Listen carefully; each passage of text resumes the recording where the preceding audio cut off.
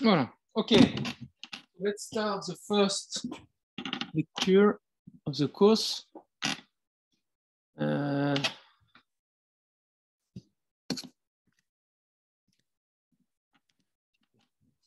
So we first made the kickoff, and so this first lecture is designed to introduce the goals and perimeter of the entire course. So about the sustainability challenges. And this lecture is mainly based on the Sustainable Development Transition lecture given at UCL. That is a course given at I think it is the second year of bachelor, third year of bachelor for the engineers. But also it is designed based on some slide of the Sustainable Development Bachelor lecture of the Liège University, because now the first year of bachelor they have access to a very small course about sustainability, and also about some other materials, and the credits will be given, but also about Jean-Marc Jancovici. So, first question. So I already asked you, this one was sustainable development for you, but you were not there, so what is, there is no, it's not a tricky question, it's just like that. What is for you sustainable development? In a few words.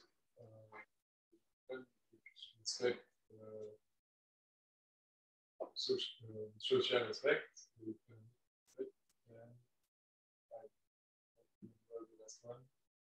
Remember schematic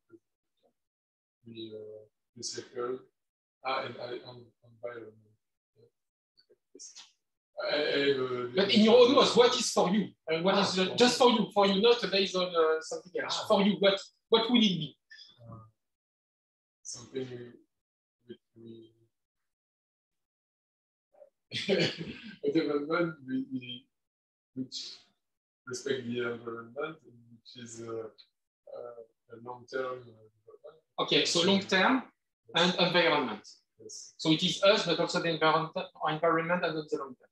Yes. But we all come up with the same. It's not a tricky question. Sorry. So yes, okay. So, but maybe there exists some definitions of sustainable development, and one was given in a report that is Our Common Future. It is also known as the Brundtland report. So it was published more than 30 years ago now, and it defines sustainable development as development that meets the needs of the present without compromising the ability of future generations to meet their own needs. So in that definition, we have the long-term aspect. We have also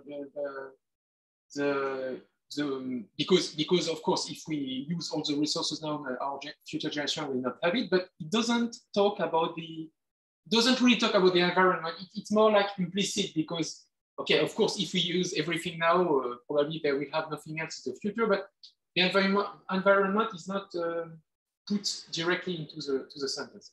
But it was one of the first definitions about sustainable development. And so I give you the credit if you want to have a look at the report, you can have it. But it is one of the definitions. There are other definitions. So I saw you one of the schematic that come from the limits to growth. So it is a report that was written more than 50 years ago, and it was one of the first simulation of our global system studied by computer. And so it was commissioned by the Club of Rome, and it was presented at a conference, international conference. And so Meadows, it is also known as the Meadows report, because it is one of the most famous author. And in fact, the prediction at that time, with very basic modelization and simulation of the system, are not so bad. So they just model the system with a few dynamic equations, and they model the food, the population, the pollution, and it follows quite well our trajectory now with a very basic model. So sometimes with basic model you can do something good. And see, so you can see here the curves. So if you put the data, so if you need to put some parameters into that model, you have here major trend. So here it is the food. You have also the non-renewable resources. Non. Continue. Ah, ouais, bonne idée. Je sais pas si elle est un peu fou là. Continue. Okay. And so here you have the historical trend plain line. It is the historical trend. So they started the simulation in the 70s. And then if you use the model and you put the data into the model, you have the prediction with the points. And here they put what was realized. And you can see that the model is quite good between the prediction and what happened, in fact. And so here you have, so the population has been increasing and it is still increasing. You have the services per capita, the food per capita, the non-renewable resources remaining. So we have a depletion in the non-renewable resources. So non-renewable resources, it is raw material, but fuel energy and fossil energy and so on. And so the thing is that into that model, it seems that we have a peak.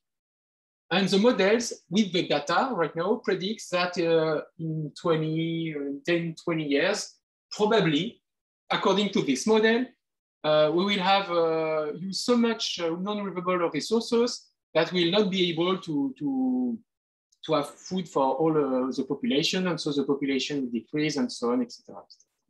But of course, it is a model. So a model, it is never the ground truth, but maybe it can provide us some direction of research to try maybe to avoid that kind of situation.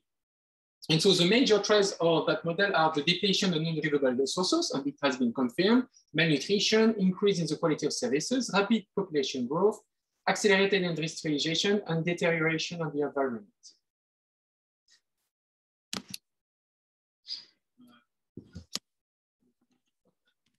Voilà. So there are also other definitions of sustainable development or way of defining it. One way is the planetary boundaries. Maybe you have already heard of it. So planetary boundaries, it is based on 9 planetary boundaries. So climate change is only one of them. Because most of the time when we talk about sustainability, we say it is a climate change. We talk about climate change. But it is not the only one. So we have, for instance, other boundary. I will zoom. So, for instance, ocean acidification, biosphere integrity, land system, freshwater use, biogeochemical, etc. So 9 boundaries. And here you have with a color scale. In green, it means it's okay. And here it is a circle with a kind of limit. And if you go away from that circle, it means that you are using more resources that it should be available to achieve sustainability. And so it can be quite amazing. But for instance, for climate change, it seems, okay, it's not green, it is in yellow. But when we hear about all the IPCC report, it seems like we are already in a very red zone. But it seems that according to this definition, it is not the case. So maybe we still have time to reverse the situation. But in other fields, it is not the same. So for instance, here in ocean acidification, it seems it's still okay, even if we are quite close to the boundary, or the same for freshwater use. But for other fields like land system change, but it seems we have crossed the boundary we are not very far from the red zone, and for other we are already in the red zone. But there's no relationship to the planet. It's just a circle and there's a planet. Yes. It's a picture of the planet with planetary boundaries. No relationship. No, it's not related to the geography of the planet. The point of nice plots sometimes happen.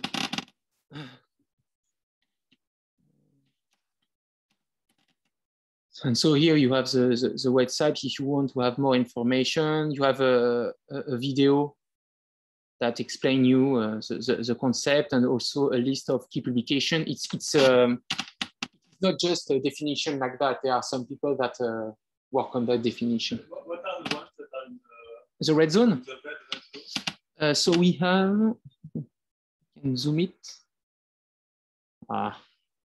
High resolution, maybe it will be easier.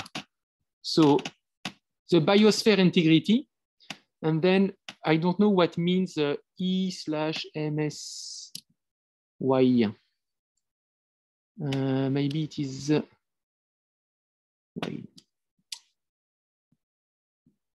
Okay, this is a homework for you.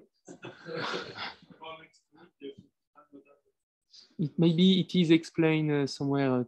I cannot remember. No, I cannot remember right now. No, I cannot remember right now. Sorry. So this is one of the definition. And if you want to go further, there's also a nice talk at TED Global that is explaining the definition. And the ability of planet Earth. I don't know if you have already heard of these TED talks. It's also good news because the they are planetary risks most of so large the topics. business as usual is not an option. And this guy in fact, we're in a phase where transformative change is necessary, which opens a window for innovation, so for new ideas, and new look paradigms. at it, you can. This is a scientific journey on the challenges facing humanity in the global phase of sustainability. On this journey, I'd like to bring, apart from yourselves, so we'll not have a look at it, but I just show you that it exists, and if you want to have a look at it, we can have it. We have also another definition that is quite close. It is called the donut. So you see, it's approximately the same. So it is also about planetary boundaries. We have here the climate change, ocean acidification. So you have almost the same zones. And you have here the social foundation and here the ecological ceiling. And here it means that it is where we have to stay if we want to achieve a sustainable society. And according to that plot, here climate change, we are quite a long way to achieve the sustainability, and then for other field also. But it is approximately the same definition, and here you have also link to dig that topic if you want.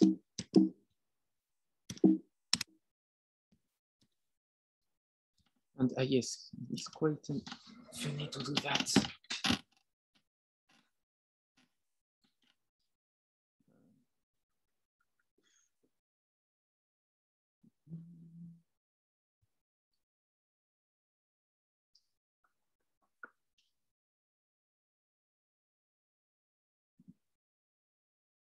Okay. And so here on this website, you can compare several countries by using these definitions. So here, for instance, I selected Belgium. So here we have the donut for Belgium. So that it seems that for Belgium, CO2 emission, but also material footprint, ecological footprint, phosphorus, nitrogen, etc. We are overshooting the limits. And here you can see, in fact, the amount of CO2 emission. So it is per person and in terms of ton per year. So the average in Belgium here, according to this website, is around 11, but you have also the figures for the other indicators. So you can compare to countries. So for instance, if we have a look at our beloved friends of France, it's approximately the same. So it is logic, it's the same way of life. So CO2 emission is a little bit, it seems that CO2 emission is a little bit less in France, okay, but phosphorus is higher, but it is almost the same. But if, for instance, if we take the USA, United States, CO2 emission is twice as Belgium.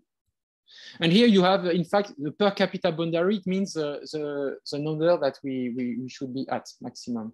So in terms of CO2 emission in Belgium, maybe it is around 5 times the limit, and USA more than 10 times, 15 times. But so you can see that the United States is even worse than Belgium. but we can have a look at China.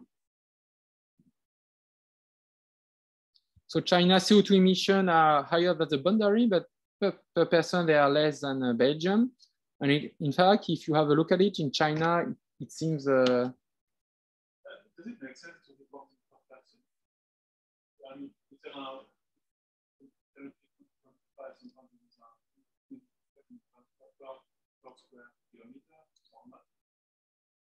For instance, there is an indicator here, land use change, that take the way it is implicit. But then by reporting, it is a way of reporting emission.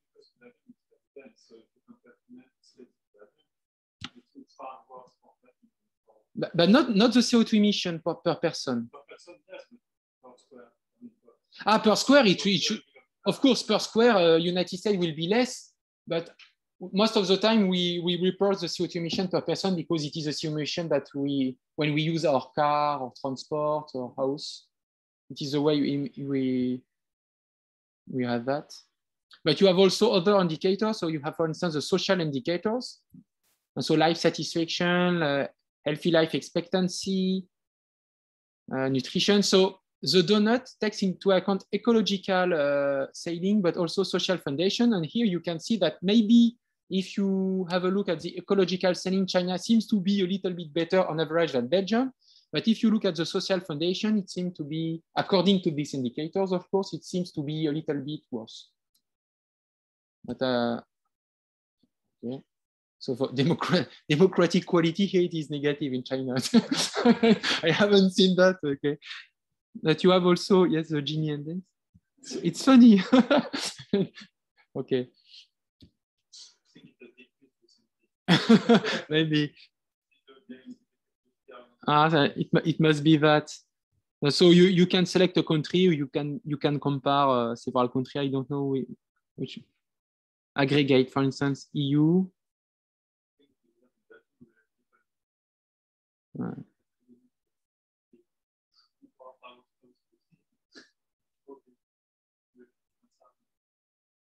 So Belgium, it's the average of Europe. We have to say that France would be better than Belgium, thanks to, for example, the electricity, which has a much smaller carbon footprint. You can see, this is a very good question. I was speaking, so it's nice that you noticed. And here you can see that, in fact, the CO2 emission in terms of tons per year are a little bit less in France than Belgium. But you could tell me, okay, but I would have think that it would be much more lower.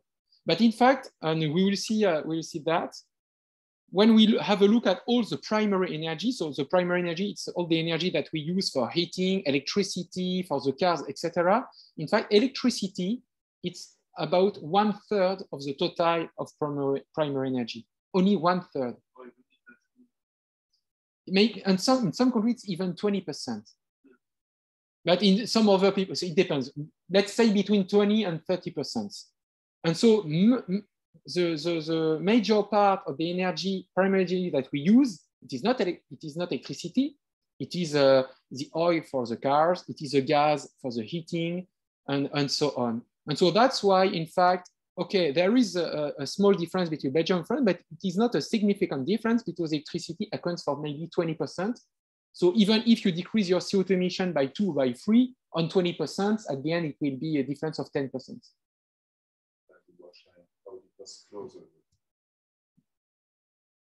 But if you have just a look at the CO2 emission when you zoom on the electricity, if you look at the CO2 emission, in Belgium, it's around 200 grams of CO2 per kilowatt. And in France, it's around maybe, it depends, 20, 30, 40 grams. So there is a significant difference if you have a look only at the electricity, but as it only amounts for 20% of all the energy, and all the rest of the energy, it is oil, coal, and gas. So, but it is a good question.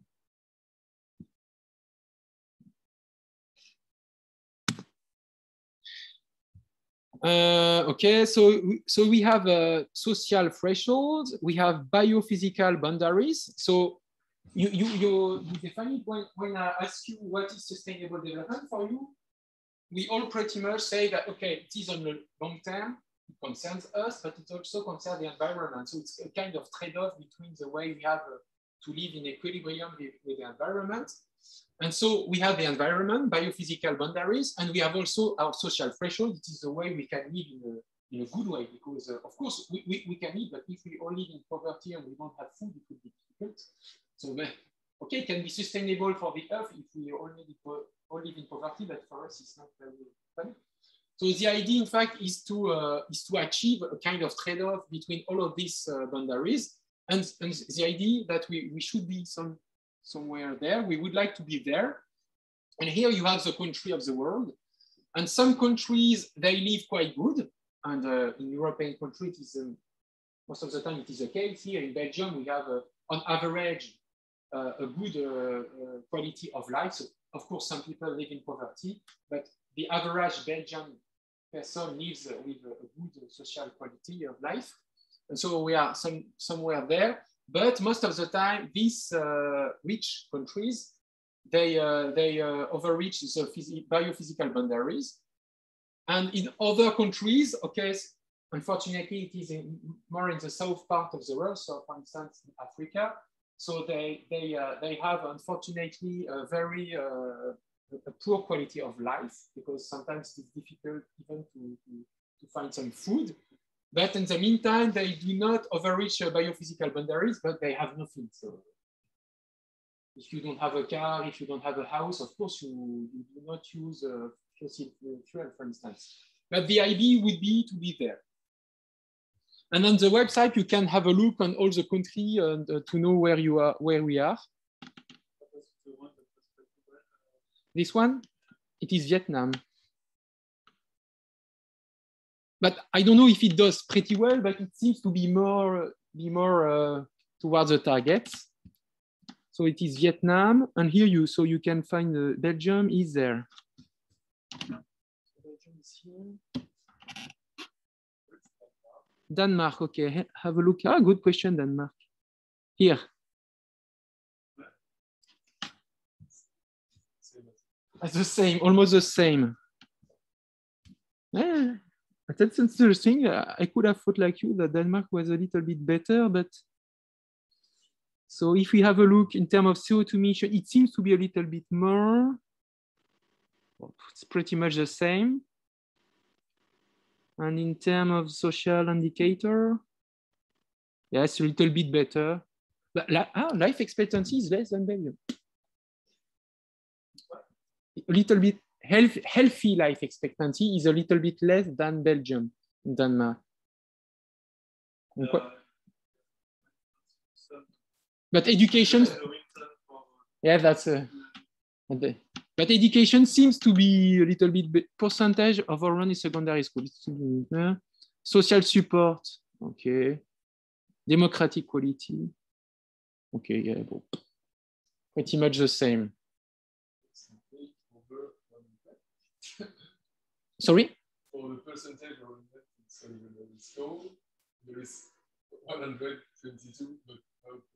Percentage of enrollment in secondary school.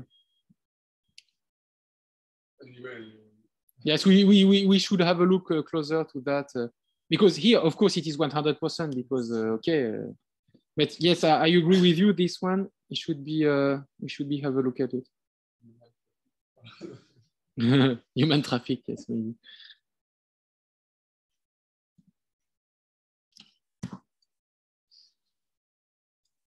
And so another definition, so you can see that in fact there are a lot of definitions of sustainable development, but it is always the same ideas that are behind it.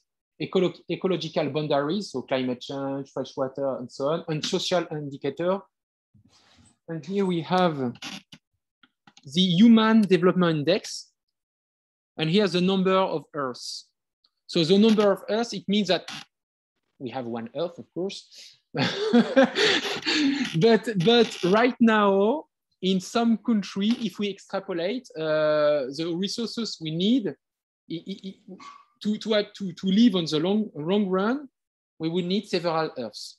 Okay, and so here, for instance, if we take the countries of Europe or North America, we are more like, depending on, I don't know if it is the United States here, but we are like several, at least two Earths. We will need at least 2 or 3 Earths.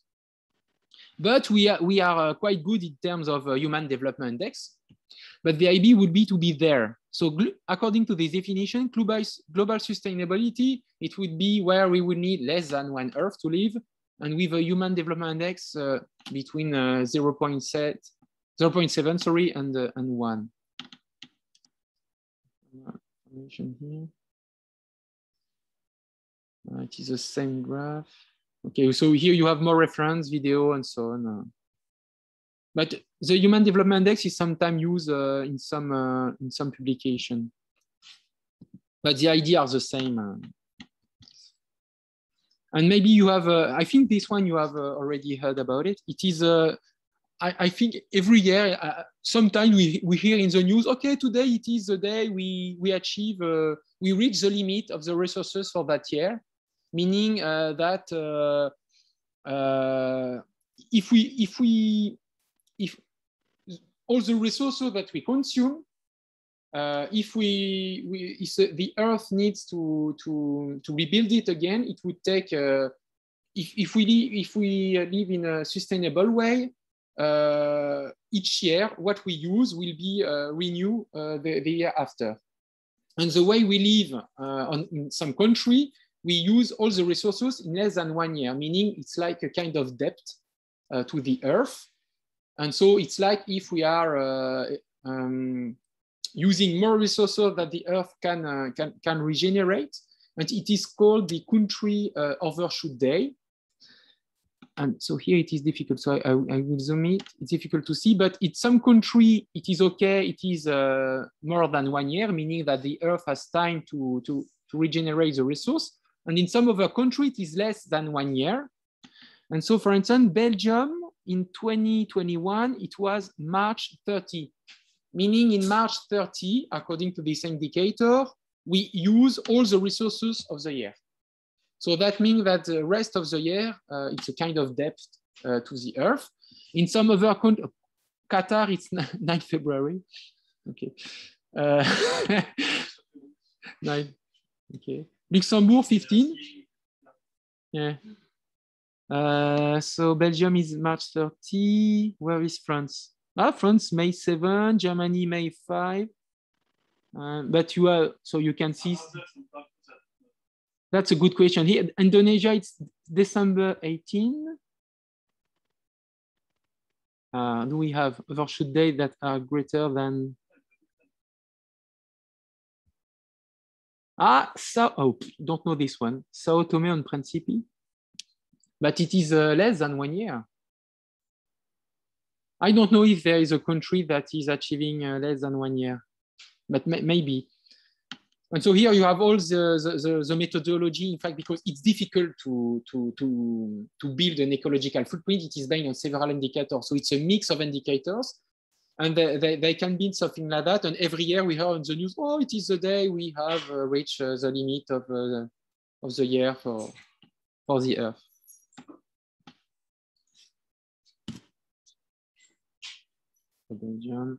And if you take on average on Earth in 2021, it was July 29.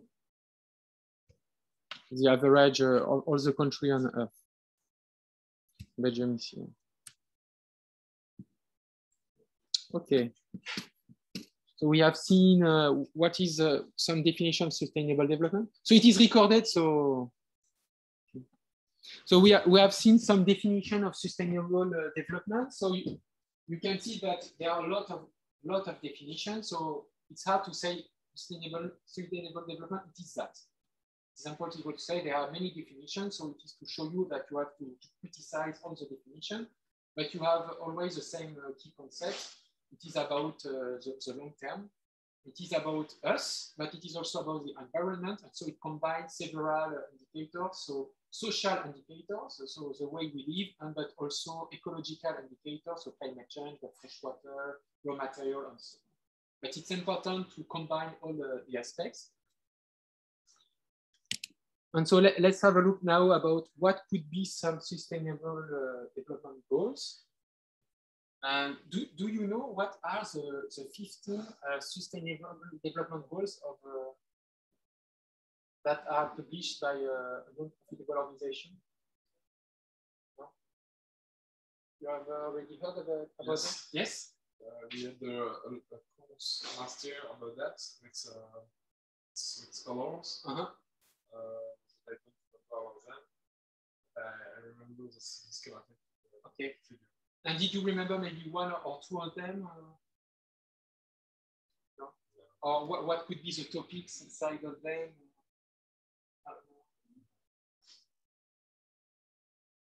In which course was it? It was gestion durable.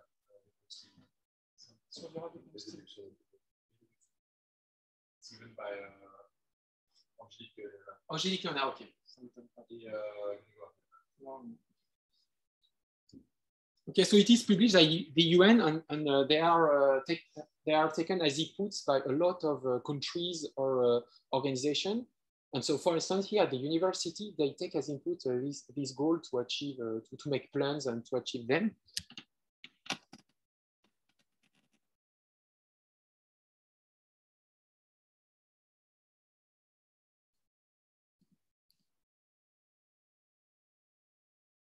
So here you have all the goals. So for instance, no poverty.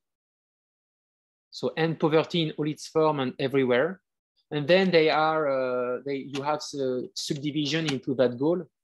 So you can have more information here. You have zero hunger, good health and well-being. So you can see that it is here about social indicators, quality education, gender equality, clean water and sanitation, affordable and clean energy. So this one concerns more energy, decent work, industry innovation infrastructure, reduce inequalities, sustainable city and communities, responsible consumption and production patterns, climate action. So this one concerns climate, life below water, life and land, peace, justice, and what? And strong institution, partnership for the goal book. So this one is not that one. And so you can see that in sustainable goal, according to the UN, it's not only about the environment, but you have a lot of goals that are only related to the human being, in fact.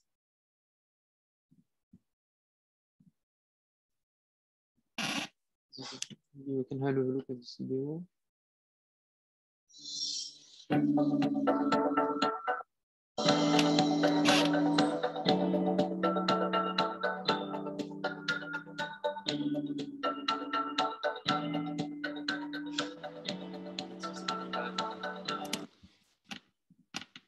Je suis en HD.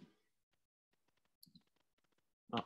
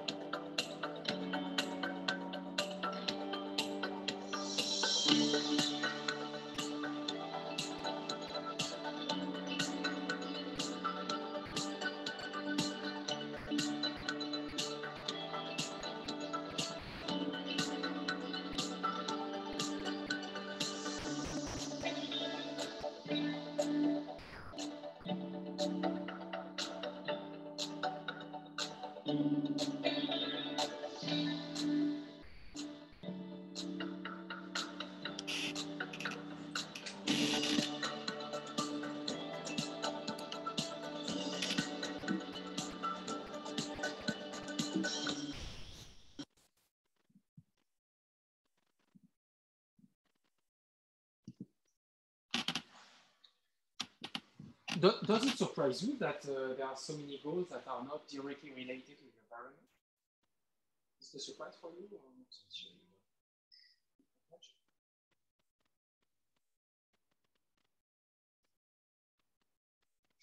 And so we have quality education. So here in Belgium, of course, we have a good education, but it's not the case in many countries. And it is pointed by, for instance, by the IPCC report as one of the main leverage to tackle the climate change, because of course, if you have educated people about the topic, it's much more easier to take action. If you don't know anything about climate change, it's impossible to do something. So it's quite logical that education here is there. But for instance, gender equality also, because if you treat differently women and men can be difficult. And for instance, when we talk about population and the way to control population on Earth, it has been shown that most of the time when women are well educated, they have less children than when they are not educated. And so it is also pointed out by the IPCC report, for instance, and one way to address the climate change. Because of course, if we have 40 billion on Earth or 10 billion on Earth, it is not the same. Okay, so the perimeter of the course, because of course in that course we cannot study all the sustainable development goals. It will be impossible. And that course is not designed for that. It is mainly designed to address the climate issue and the energy issue, but in a rather large manner, because in the energy issue, I include also raw materials, ICT, and so on. But we will not address, for instance, quality education, gender equality, and so on, etc. But with the climate and digital college, I will provide you 2 tools, in fact, to educate people. So it is also a little bit related to quality education, but more in the sense to provide you some tools that can educate people about this issue. So if then on the website, you can see there are some information about each goal. And so, for instance, if we take the climate change, they put some information. And so they say that, for instance, if we want to limit the global warming to 1.5 degree, we should decrease our emissions each year by 7.5%. Of course, it is not the case, but that should be what we are supposed to do. And so you have some key information about that. And so, for instance, it is quite interesting. I don't know if you can see it. But during the COVID crisis, of course, we were all at home. So most of the people were not using a car anymore or plane and so on. And so the transportation that emits a lot of CO2 emission was not emitting a CO2 emission. And it resulted in a 6% drop in greenhouse gas emission. And so it's quite, for me, in my opinion, it is quite impressive that even the COVID-19 crisis, where we almost did nothing because we were at home, it was not enough to reduce emission as what we are supposed to do, and just for 1 year. Meaning we should be doing that every year. So it's every year an additional drop of 6 or 7%, and the COVID crisis was only approximately 1 year, and we were like all at home and we are not doing anything. So it's a very difficult problem. And so we can see that it is not only related to transportation, in fact, because even if we were at home, we all have energy to power our house, computer and so on, but we also have food, etc. The industry and companies, they were working. And so we have a lot of CO2 emissions that are not related to transportation.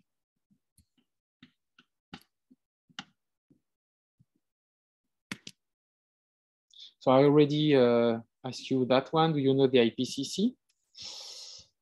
And so Intergovernmental Panel on Climate Change. You have a nice, do you know Le Réveilleur? You know Réveilleur? And do you know Réveilleur? Le Réveilleur, it's so on YouTube you have everything, of course. And so one of the, also in that course, I will provide you several sources of information. Sometimes it will be completely scientific information. So for instance, the IPCC, but sometimes it will not be scientific information, but from some people that I think that can be interesting. And I think that Le Réveilleur is one of them, but you can have a look on his website and on YouTube. He made a lot of video about a different topic on energy, climate, and so on. And he made a special video on how works the IPCC and its reports. And so it's quite well described to understand what is the purpose of the IPCC, why there are different kind of report, technical, summary, etc., and how they are organized.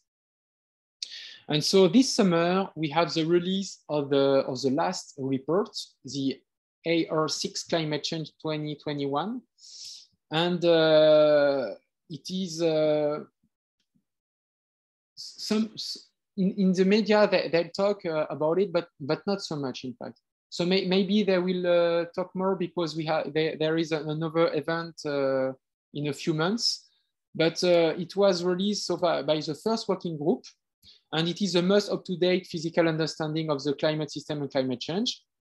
And so it is freely accessible. So here on the IPCC website, you have all the information.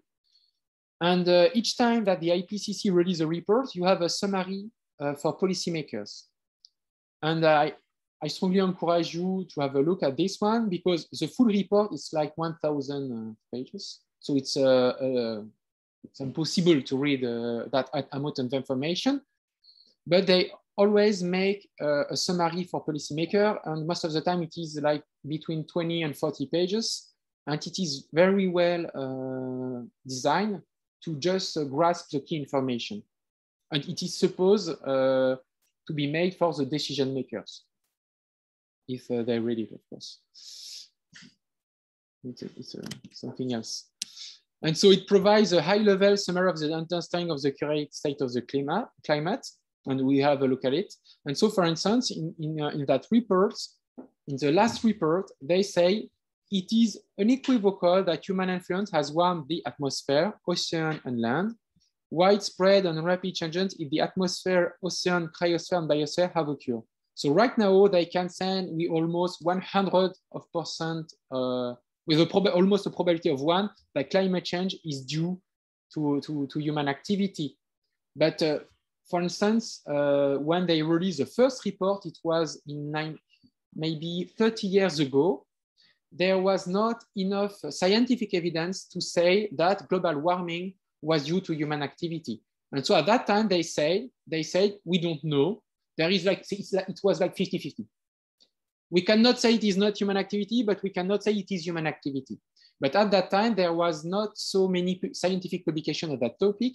I know there is so many publications that there is a consensus in the scientific community that say, okay, you cannot say that is not related to human activity. So now people, it still exists. There are still people that say, no, it's not related to human activity. It's a natural phenomena. The IPCC say, okay, no. You cannot debate about that. There are some facts now.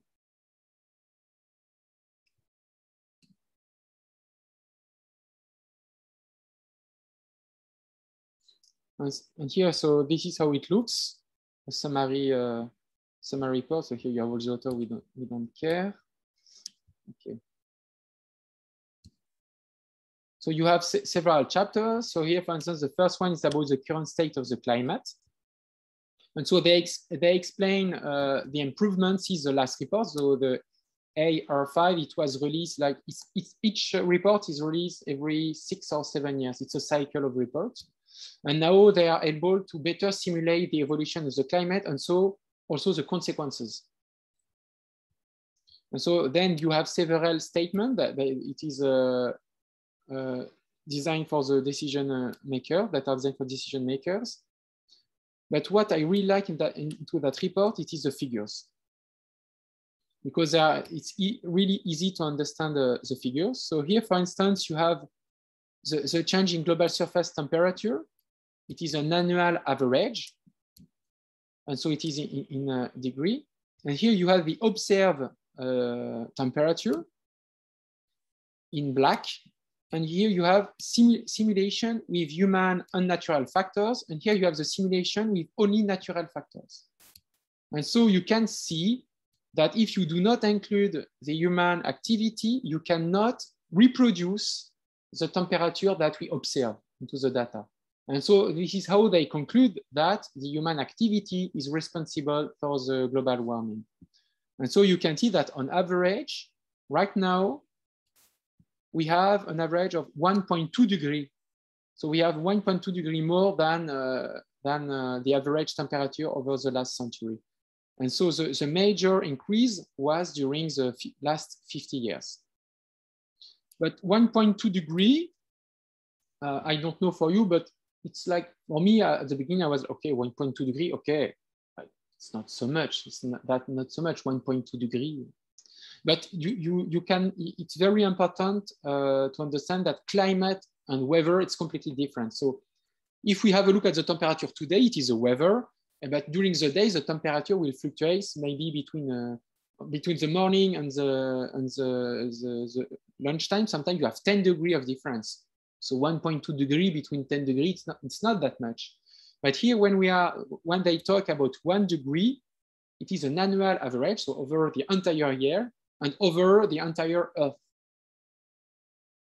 And so it means that there are some places that it is less and some places that it is more, but on average, you have 1.2 more, and the oceans that are composed of water are less hotter than the land. And in fact, on land, maybe you will have on average 2 or 3 degrees more. And the North Pole and the South Pole, it has increased much more. So sometimes it is 5 or 6 degrees more. And it explains that most of the time you have more frequent events with canicule, extreme weather event with very, very hot temperature.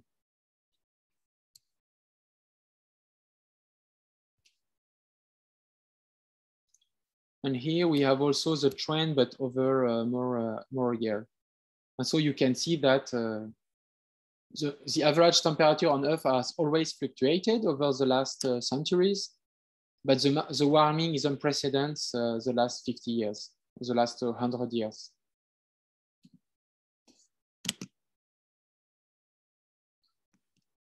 But then you have also other graphics. I will look it directly on the report. It's easier to see it. Maybe it will be difficult for you to read it. I will try to comment it. Here it is, in fact, the contribution to the global warming. So in red, here you have all the greenhouse gases. And so they say that the contribution of all the greenhouse gases would be up to 1.5 degrees, but we have observed 1.2 degrees or 1.1. And it is because, in fact, we have other human activities. And so you have the greenhouse gases, but you have also other factors that have the other effect that will cool the climate. And so the sum of both factors leads to 1.1 degree of average. And so into the simulation, they take into account all the factors. And so the most famous greenhouse gases is, of course, the carbon dioxide, but you have also methane. And then you have also other ones, which are less famous and which accounts for less in terms of global warming. But the CO2 is around 0.8 degrees and methane 0.5. So it accounts for almost all the global warming. But you have also, for instance, sulfur dioxide that are released by the cars. And in fact, it has the exact opposite effect. Instead of warming the climate, it cools the climate.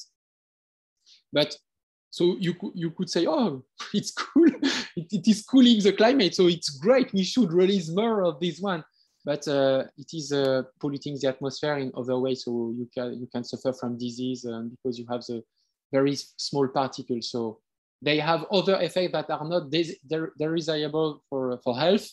But in terms of warming, it's a little bit, it cools the climate. So without them, the global warming would be even higher.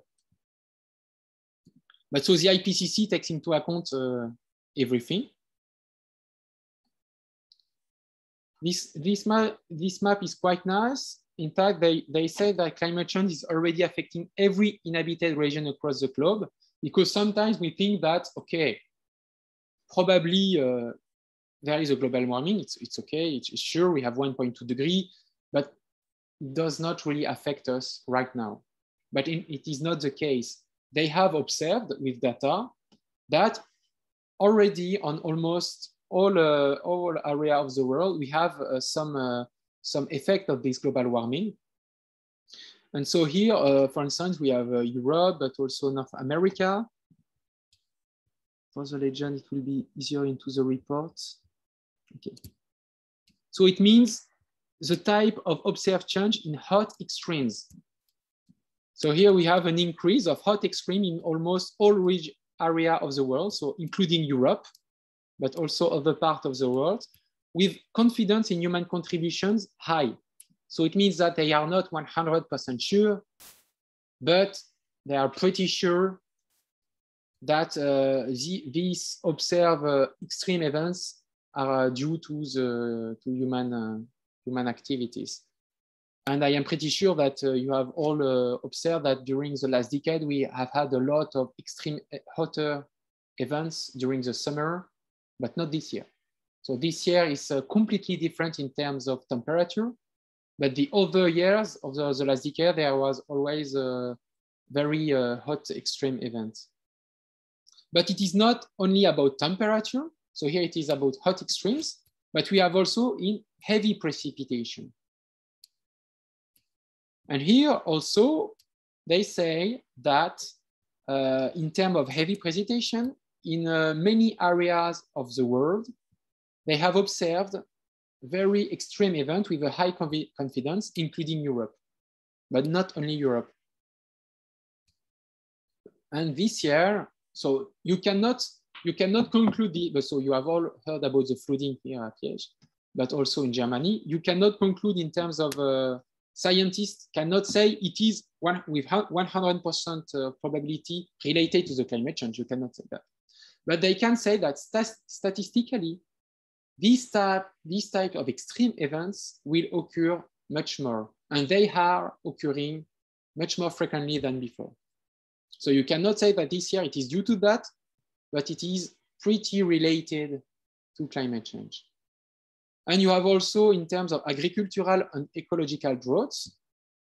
And so right now, Europe is not concerned, but there are some parts of the world where there has been an increase of observed change in agricultural and ecological droughts. And these changes has been observed since the 1950s. So it is not into the future, it is right now, even with only 1.2 degrees of warming. So these 1.2 degree might seem not so much, but in fact, on average, it's huge.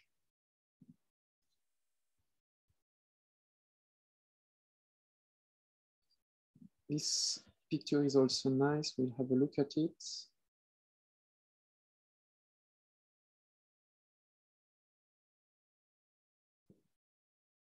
So now we are going into the second chapter, into the future. So the first one was about the present and the consequences here in the present. Now it is into the future, chapter B.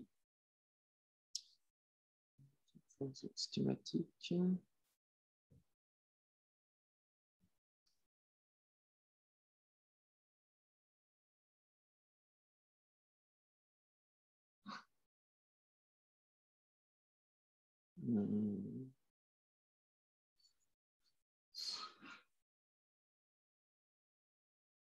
Okay, it's here. Okay, so these are the projected changes in extremes in terms of frequency and intensity with every additional increment of global warming. So here you have the 10-year event and the 50-year event in terms of hot temperature extremes of the land. So it means that before global warming, you already had a 10 years event or 50 year event. It was very hot summer, and it happened once in 10 years or once in 50 years. And so it is a reference. Right now, by taking into account the 1.1, 1.2 degree, these events that occur only once every 10 years or 15 years now occurs almost 3 times more frequently for the 10-year event and 5 times more frequently with the 50 years event. So it's quite a huge increase, in fact. And this is why, in fact, when we think about an average temperature, it does not reflect these types of event, because the average, most of the time it's okay, it's like before, but you have much more frequent event for 1 week or 2, it's very, very hot. Imagine with 1.5 degree, it is now 4.1 times more for the 10 years event and 8.6 times more for the 50 years event. And so you can see that with an increase of 0.5 degrees, it is not an increase of 50%. It is not a linear effect. And this is very important to have that in mind. It is not a linear relationship between the evolution of temperature and the extreme events. Because most of the time, the decision maker, they think with a linear relationship. If something increases by 2, the effect will increase by 2. And here, this is something very important to understand. In terms of climate, it is non-linear. So if the temperature increases by a factor 2, probably the effects will not increase by a factor 2. Maybe it will be 3 times more, maybe 4 times more, maybe it will factor 4. It is non-linear because the system, the Earth system is non-linear. And this is very, very important to have that in mind. But maybe it will be less, maybe it will be not 2 times worse, maybe it will only, it will be the same, but you cannot say it is a linear relationship.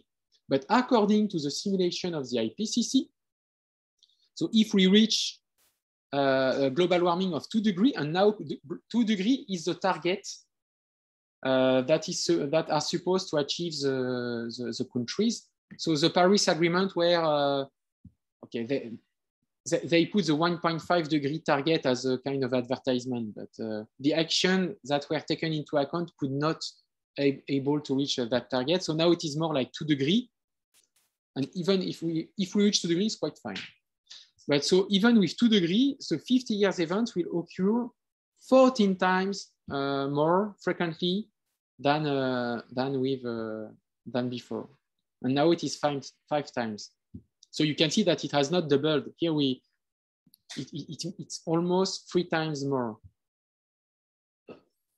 And on average, you can see the intensity of this extreme event in terms of degree. And so you can see that if you have an extreme hotter event with, so if before you had, for instance, an extreme weather event with 40 degrees, maybe it will be 45. So it's quite a lot, in my opinion.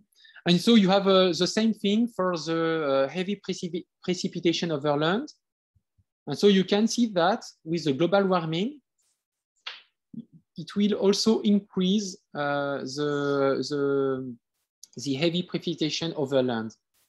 So it is less than the temperature, but there are some parts of the Earth that will be concerned at that.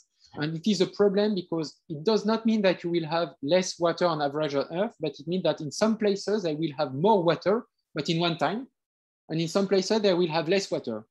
And if you have no water for several months, suddenly you have a lot of water, the soil cannot absorb the water. It's a problem for the agricultural.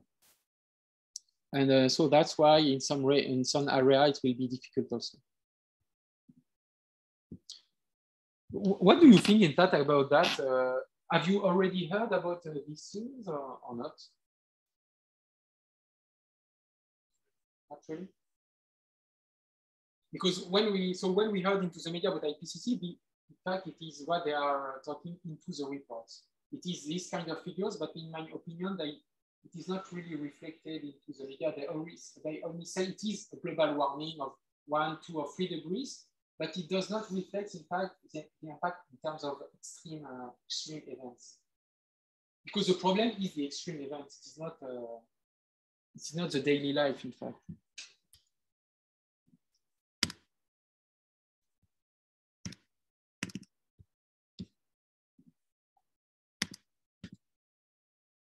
Okay.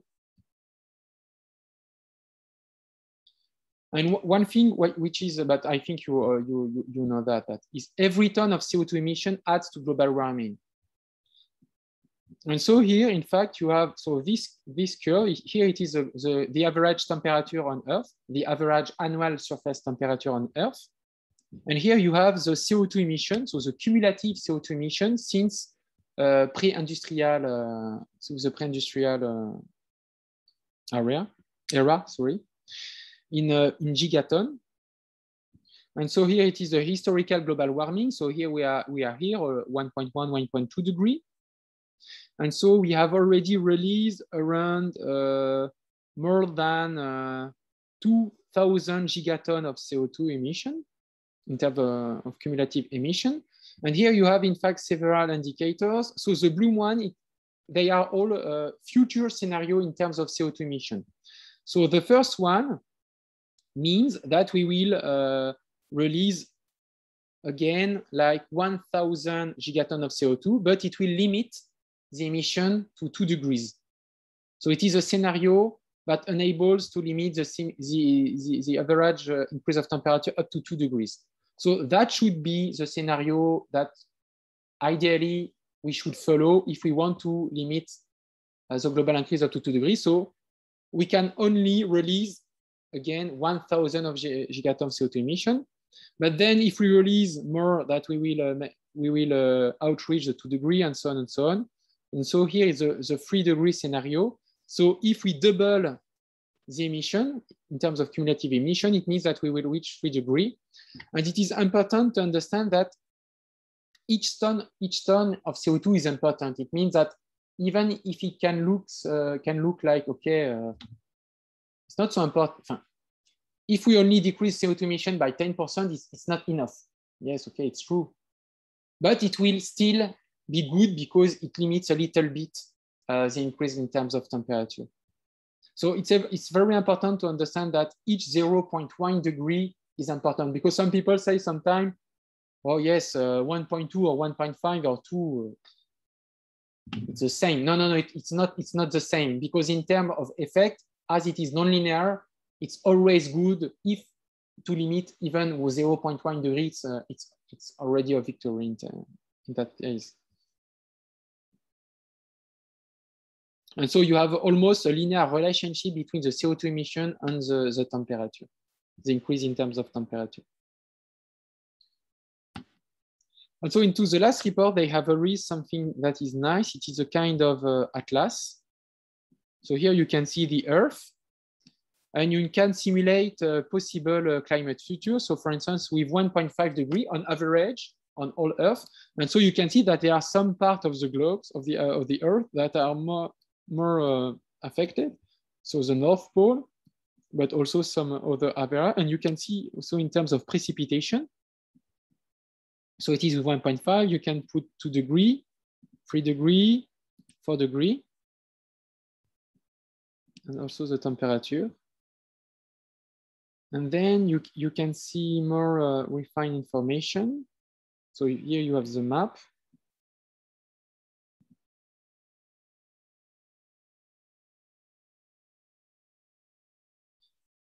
So this is a scatter plot.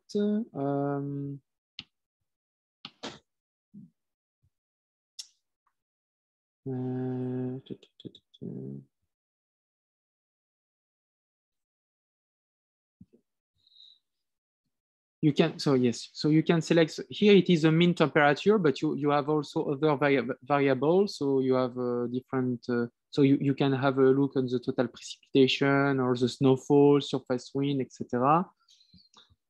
Here you have the degree, but I would like to have a look on Belgium. Region, North America, no. Ah. No. Okay, I cannot have a look only on Belgium. I wanted to have a look only on Belgium. But what is interesting is to see that on land, the increase of thermal temperature is different, because with a warming of 1.5 degree, in fact, it is an average increase of 2 degrees on land, because the oceans are less, does not absorb the temperature on the same way than on land. But so for warming of 2 degrees, in fact, it is 2.7 on average. So it means that the extreme events are much more extreme on the land than on the ocean. And here, for instance, in the North Pole, you can see that a warming of 1.5 degrees, it is on average 3.5 degrees.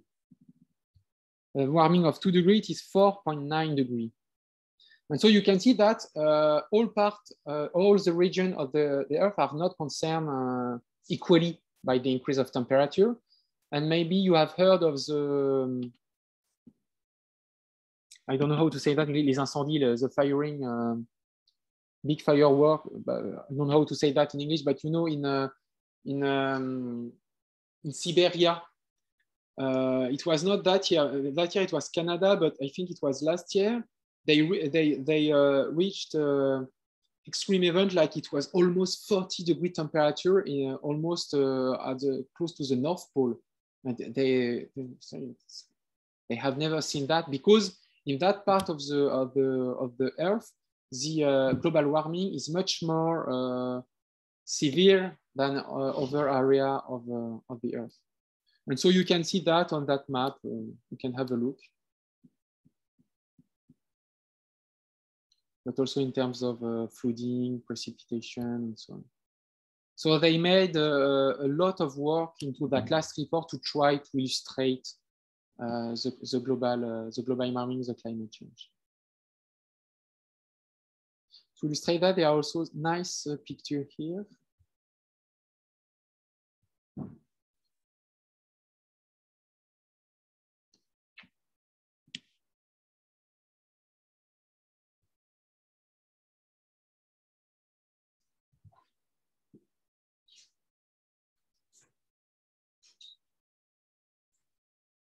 So here you can see the carbon budget, and here the CO2 concentration into the atmosphere, the global mean temperature, and it is recorded historical data. So it starts at the pre-industrial era up to now.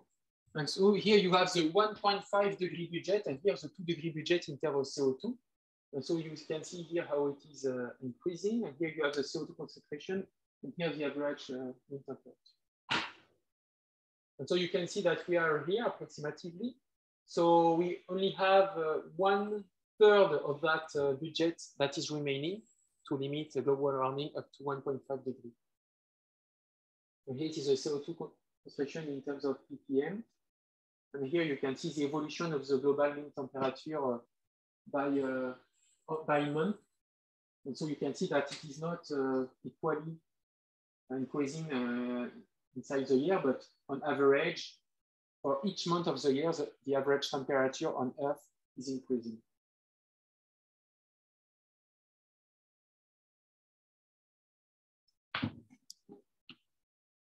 And so the idea, of course, is to limit the global warming up to 1.5 degrees, even if most of the experts say it will be very, very difficult, but the 2 degree limit is still reachable.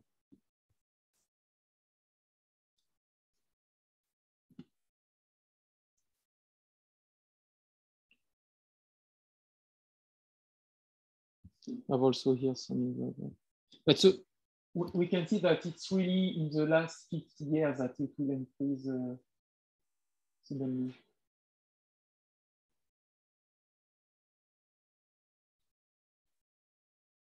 And so here you can see the COVID. But here it is the yearly CO2 emission. So it does not mean that during the COVID crisis, the CO2 emission, it just means that you have to think that the CO2 emission stays into the atmosphere. So it does not disappear like that. It will take decades to disappear. So it means that during the COVID crisis, we just released a little bit less of CO2 than the year before, but we still release a lot of CO2 emission.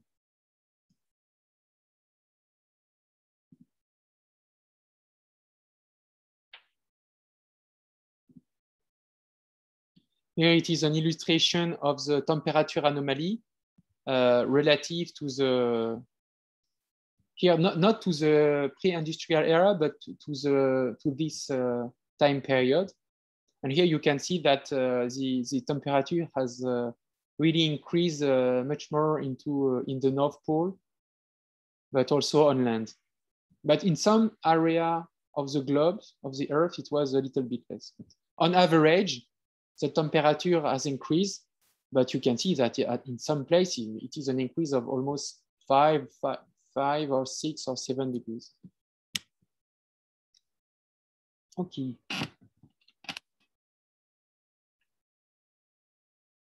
Do you want to make a short break, or is it still okay? Because I still have a lot of subjects, so I will make a break at the point of the presentation. But if you feel that we can make it now, if you want, as you wish, or we can still a few slides. It's okay. A few slides. What do you think of the current policies and the climate target? Your opinion in a few words. So we have seen a little bit some figures of the IPCC. So it seems that we have a climate change issue. It seems that we have some targets to achieve if we want to limit the global warming up to 1.5 or 2 degrees. And of what you have heard into the media or maybe over lectures, what do you think of the current? I think there are not really efficient policies that are taken. Well, I just feel like we know there is climate change, and we know it's bad and it's getting even worse. But we are like, yes, we should do something, but we don't really do something. Yeah.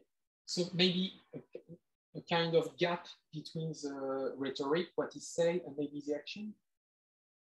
Yes, but I don't feel like we are concerned as we should be. We are not enough concerned by that. I feel like it's always a problem for the future, and we don't want to handle it now. So we wait to take a little bit of policies, but not effective policies that make a change. Okay. Thank you for your opinion. I don't have the feeling that we are always taking good decisions. For example, for the electricity production, particularly in Western Europe, I have the feeling that we want, for example, to put away the nuclear energy a bit too fast. There was yes, in Western Europe, a lot of people don't want any more nuclear energy. I think that, for example, this is a mistake because it could be a partner for climate goals. Okay. So, like, we want to the climate change to be better, but we don't want to change the way we live. Mm-hmm. So, if we don't make any effort, like taking less the airplane or things like that, we won't achieve. Okay, okay. Yes, nice opinions. Thank you for that sharing. So it comes from the website, Our World in Data. You have a lot of data about everything. So if you want to have a look, you can have it. And here about climate change, and it is a link. So when you have the PDF, you can click. And here it is some data about climate change and CO2 and gaps. And here you have the annual global greenhouse gas emission in terms of gigaton of CO2 emissions, what is released, what has been released, and what should be released according to some scenario. And according to them, with the current policy, so what decision makers say they are going to do, it is not what they are doing. So for instance, the Paris Agreement in 2015.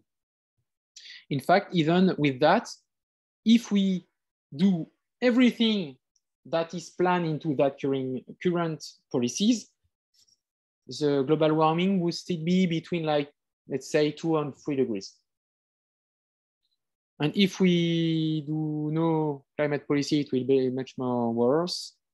And so on. But so you can see that, in fact, to follow the 1.5 degree pathway, so if we want to limit the global warming up to 1.5 degrees, so the CO2 emission should be something like this. So it should be decreasing right now drastically up to 0, in fact. But if we follow the current policy, it is not the case. So it seems to follow a little bit what you share. And another source, because our world is data, is maybe not, it's not a scientific source, but here you have the UN CO2 gap report. So it's quite serious, the UN. And even the UN say into a report that is named CO2 gap report. So you have several pages on the gap between rhetoric and action. Here you have the CO2 emission. Here you have the policy. So if we just do the business as usual here, the gray is business as usual. So before taking any policy about climate change, you still keep on increasing the CO2 emission. But if you follow the current policy scenario, where they say that they are taking into account all that, all the targets, it is still increasing pretty much. And so you can see that if you want to follow, in fact, pathways to reach 1.5 or 1.8 or 2 degrees, you will need to decrease the emission. So it seems to say that the current policy are not in line with the targets. Even if in the Paris Agreement, and especially France, they say, "Way, 1.5 degrees, great, it's right." Yes, but it was more rhetoric, unfortunately, than reality in terms of action. And so you can have a look on the UN CO2 gap report. It is a very serious report. And so it is in French, but also in English. But here, for instance, is the report in English. And so they release a report, I think it is each year. It is a report that comments the gap between the policies and the action. It takes some time. Here it is the same picture, but with it is the same information but with a different picture. Here you have the Paris Agreement goal, that is 1.5 degree. And so we are here between 1.1, 1.2 degree, depends, but almost that one. And so you can see that we still have a 0.2, 0.3 degree up to reach that limit. But if we follow the current policies, it seems that we would achieve an increase in terms of temperature between 2 and 4 degrees. And so you have the optimist target if maybe we try to really limit the increase. Hello again. We come back for the gap between rhetoric and action about CO2 emissions. So you will see on the video, but we have some slides about the last IPCC reports to depict some effects of the climate change. And now we are talking about the gap between current policy and the targets to achieve the limits 1.5 or 2 degrees in terms of global warming. And so according to them, unfortunately, if we follow the current policy, it would be very, very difficult to achieve the limit of 1.5, even impossible. It will be like more 3 degrees. Maybe it has download the report. I would like to show you the report quickly. So it is quite a big report. So here it is the last one released in 2020, the Emissions Gap Report 2020.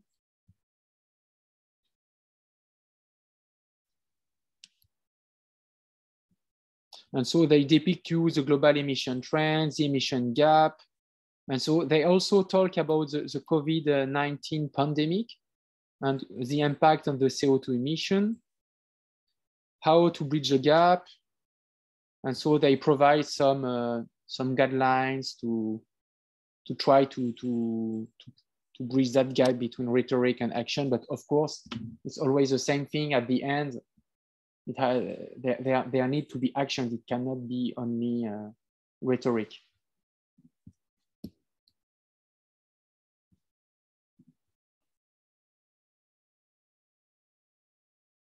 These pictures also depict that trend. If we follow the business as usual emission, it is still increasing in terms of global CO2 emission and also in terms of temperature. And here, in fact, you can see that which one is quite interesting. You have natural climate solution to address the climate issue. It means that, for instance, reforestation. I don't know if you are aware of that, but right now we are more in a trend of deforestation than reforestation. So we do not see that here in Europe because we have already, in fact, get rid of our major forests, and so now it is stable, and we are protecting the last remaining area of forest. But for instance, in some country where you have a lot of forests, so in South America, so for instance, I am pretty sure that you have heard of that there is a trend for deforestation, and it represents globally each year an amount of between 10 and 50% of all the CO2 emission. So each year, because we are burning forests, it represents the amount of 10 and 15% of the CO2 emission. So of course, if we do the opposite effect and we reforest some part of the earth, including Europe, not only the other part of the earth, it can be a way to help to do the job, but not only. And so with all the natural climate solutions, including reforestation, but not only, you can maybe achieve, you can see what we have to do, maybe 10 or 20% of what we can do. But most of the job, in fact, will be done by reducing our consumption of fuel energy. Because I think you know that the CO2 emissions are mainly released by oil, gas, and coal. Oil, gas, and coal. And so this is a big problem here. It is a fossil fuel mitigation. And this is where it is the most difficult part of the job. It is how can we achieve the same way of life, but is it possible to have the same way of life? But even if we would like to have the same way of life, how can we do it with much more less fossil energy?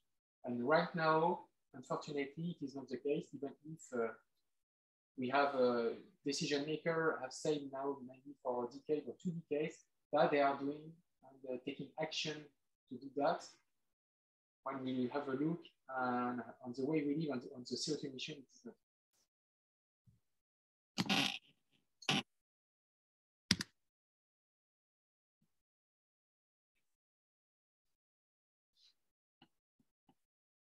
These pictures show you the inequalities in terms of CO2 emission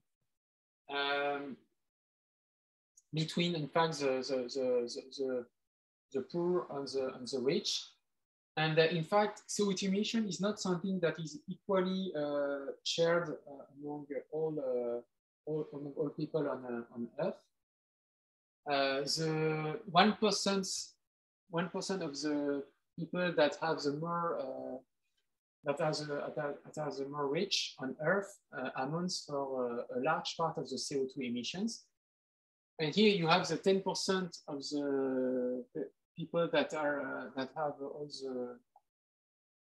the richest on Earth. In fact, they amount for 52% of the CO2 emission.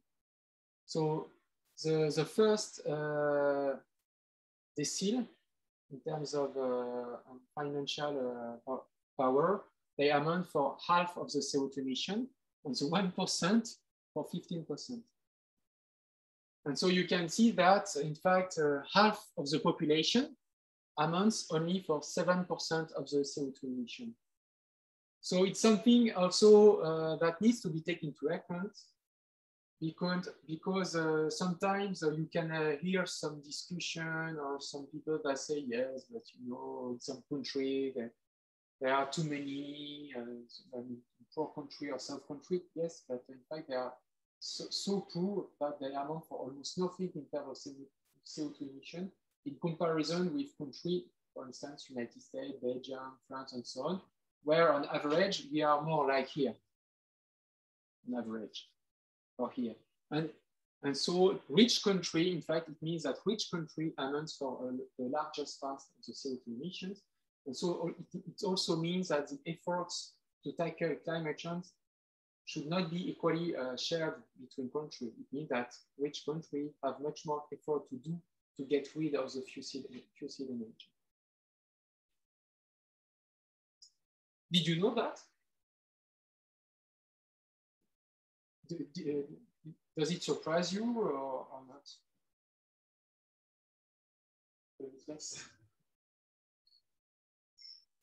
In fact, it's quite logical because if you have access of a lot of things, like if it's easy to take a plane, if it's easy to build a house, if it's easy to drive a car, if it's easy to have to buy a computer or everything else, of course, behind that, we do not see that you have fossil energy.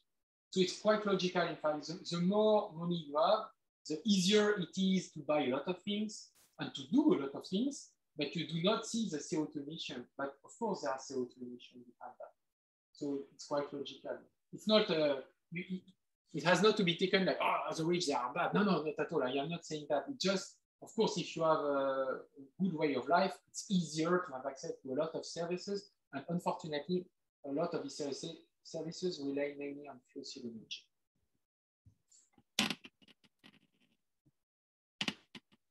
And so what do you think of climate change and social inequalities? We know that we have inequalities between the CO2 emission, and so we have also social inequalities. What do you think between climate change and social inequalities? They are linked, yes.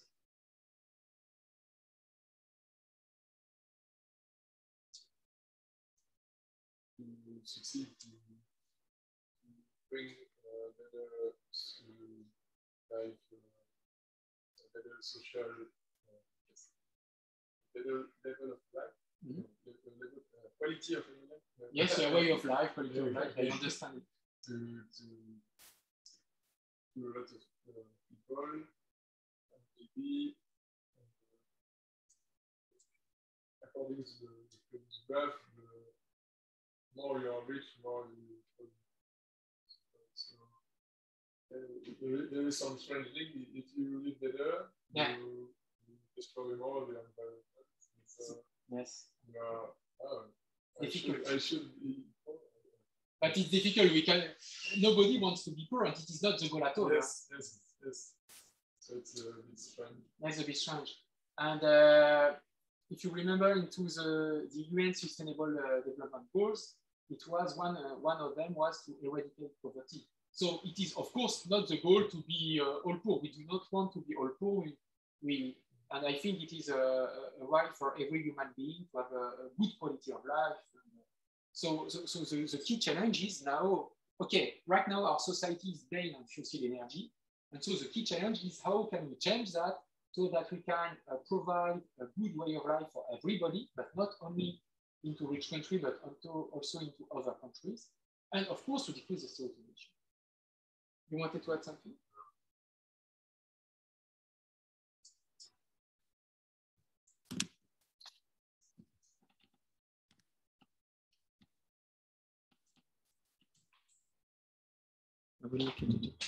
So here it is a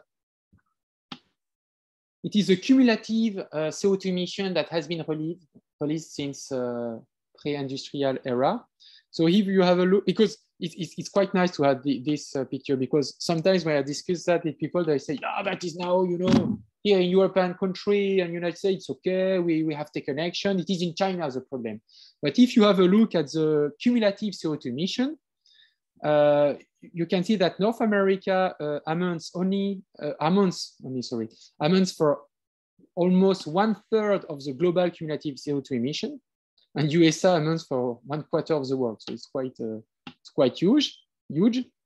Europe, it amounts for 22%.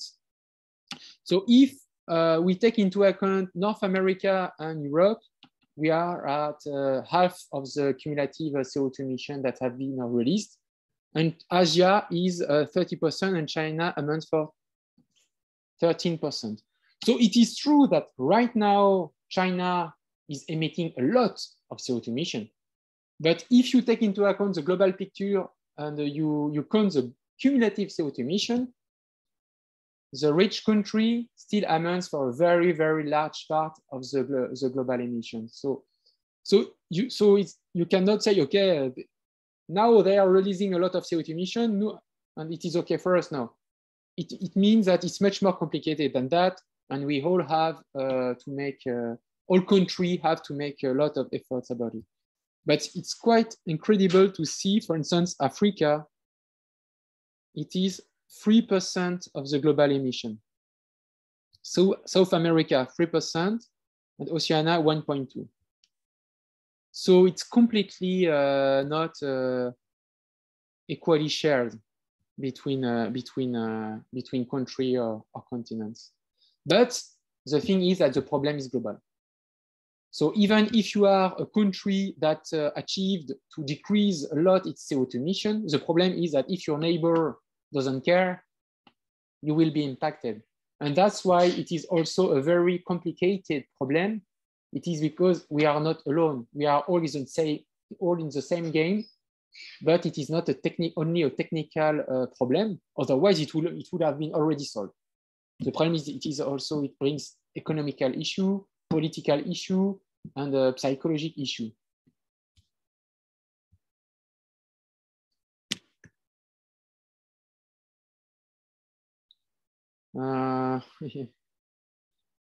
So we can talk about social inequality, but also in terms of social inequality, it can be also inequality between generations. So this figure shows the lifetime carbon budget. It means that if you were born at the beginning of the precedent century, you would have had a carbon budget of 200 tons over your entire year. But if you were born just after the Second World War, where we have had in the rich country a rapid economical growth, you would have had a budget carbon more than 300 tons. But if now we follow the pathways to limit the global warming up to 1.5 or 2 degrees, it means, of course, that we need to decrease the lifetime carbon budget for every person. It is logic. But some people could say, okay, but yes, but it means that I will have to make much more effort than my parents or grandparents or the people before me. So it's unfair, in fact. Yes, it is unfair. And it is true, it is unfair, because if we want to reach the targets, it means that we have to decrease the CO2 emissions. So it means that we have to decrease our carbon budget.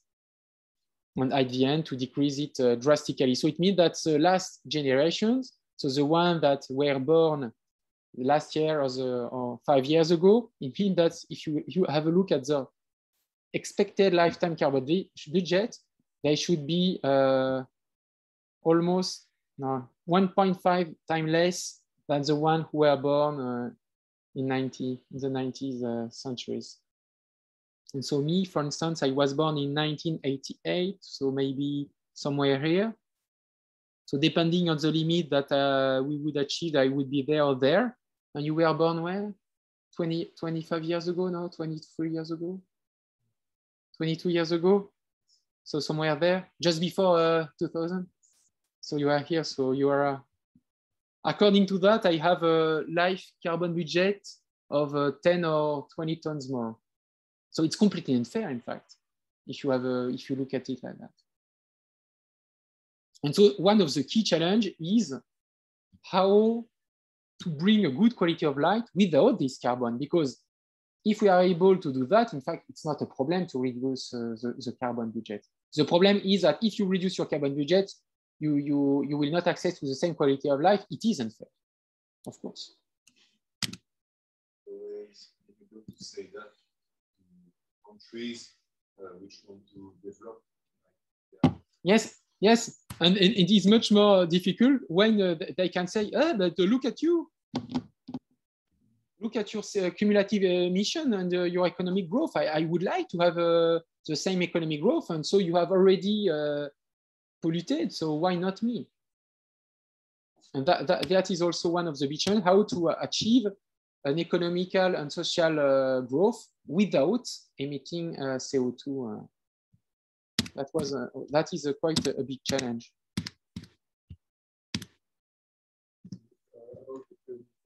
This one or this one?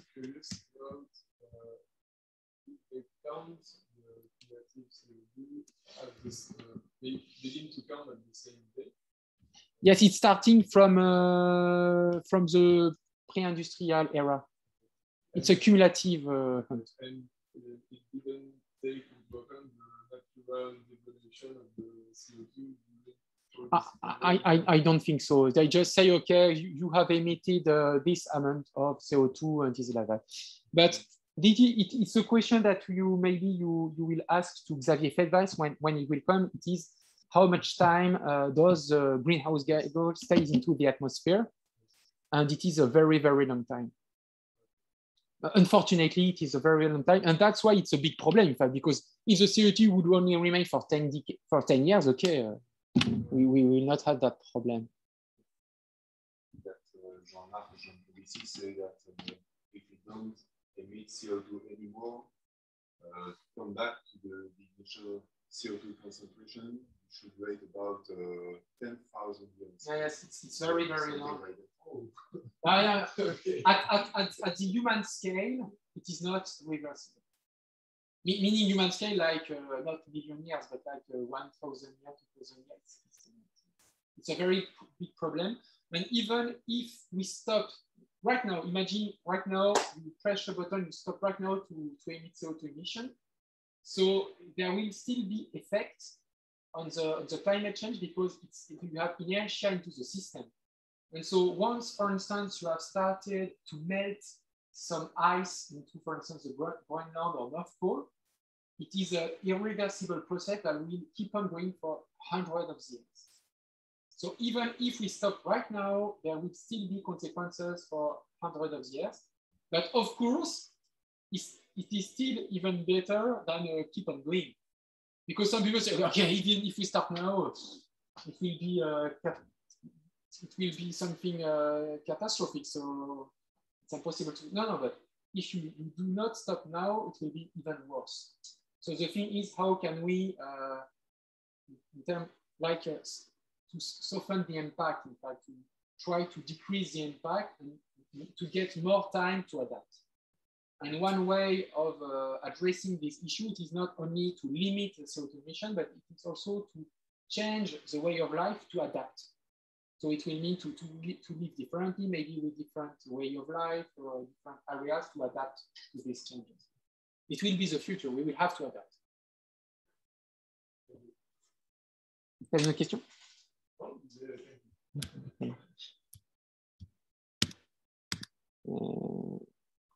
Yes, it is a CO2 emission by sector. So it was by sector from 19. Okay, so it should be, yeah, so it is a CO2 emission by sector. So you have electricity and heat that amounts for almost 1/4 of the CO2 emission. Then you have the industry, transportation, buildings. And this one, I don't know what it means, AFOU. Okay. But, okay. About this one, electricity and heat, it is quite logical because most of the heat on Earth is done by gas. You just burn gas to heat. And so, of course, it emits CO2 emission. And for the electricity, probably you already know, but I will ask you the question. In fact. What do you think is the first primary source of energy to produce it?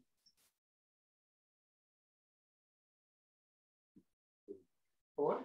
You would say coal? Have a guess from nuclear?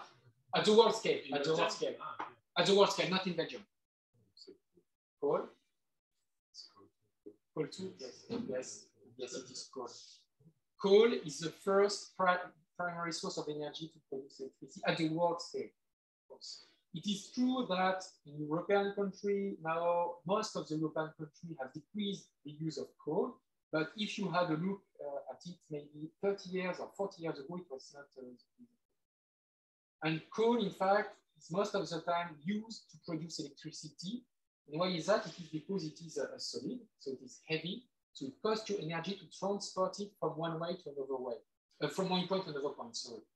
So from an economical aspect, you do not transport coal, except if you really have to use it. For instance, I don't know if you have a chemical process, an industrial process that really needs coal. So most of the time, where you extract coal, you build a power plant to produce electricity. And so like that, you can burn the coal there and you can use the electricity. And the electricity is a way of transform the energy to be used by something else. And so that explains why coal is used for electricity, and oil. It is different that oil is concentrate much more energy into less volume, and it is liquid. So it's just more easy to transport a liquid than a solid, and you in the same amount volume of coal or oil, you have much more energy into the oil. So that's why oil is used for transportation, so in cars, planes, or so on, because it's the best energy for mobile things. And so the gas, it's easier to transport gas. So that's why you can build a grid with gas to heat home. So it's easier to heat home with gas than with coal, because with coal we have to use more energy to transport coal from one place to another.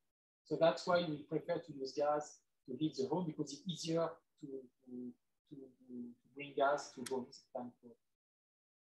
And so, for instance, in Germany, where they are still using coal, so you have here maybe very close to Aix-la-Chapelle, you have a very big open pit of coal, one of the biggest of Europe. You can have a look on the map, you will see two big gigantic coals, and it is an open mine for coals. And next to that, you have a very, very big electricity power plant, like a 3 or 4 gigawatt, one of the biggest of Germany. So it still exists here in Europe, and it is, in fact, the main rule in the other part of the world. It is coal. It amounts, and if you have a look at the whole primary energy, not electricity, everything. Coal amounts for almost 30% of the primary energy. Oil is like 43%, and gas like 25%. And the fossil energy amounts for 80% of all the primary energy used. The nuclear is only 5%. So even if there are 400 nuclear reactors into the world, it's like 400 nuclear reactors, it's only account for 5% of the. So yes, so here it is coal and gas. But transport, it is oil, and building something else.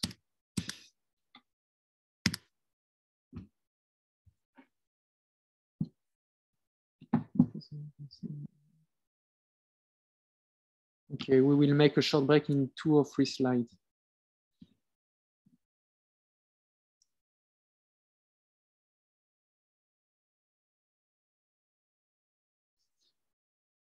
This one, I will skip it. I'll skip it. Okay. So right now, I focused more on climate energy and energy issue. Climate change, sorry, and energy issue. But of course, it's just only one part of the overall sustainability problem. And even if we succeeded in solving the climate change and energy issues, it will not solve all the sustainability issues. So remember, we have several planetary boundary limits. Okay, we could solve climate change, but maybe it will help to solve the other issue, but it will not solve them completely. Because even if we do not use any more fossil energy, we will still have problems in terms of biodiversity, of freshwater, land, air, water pollution, social and health inequalities. So that's why it's really important to bear in mind that sustainability is a whole, and we cannot only focus on one target. So even if climate change seems to be really important, and it is really important, if we focus all the effort on that, we will skip the other one. And it may be a problem because if we have no biodiversity, for instance, maybe we'll have some problem to produce some food. So it can be cool, great to get rid of fossil energy, but if we cannot eat, it may be difficult also to live. So always bear in mind that it's a very complex problem and all the issues are related and linked, and that it has to be addressed as a whole problem.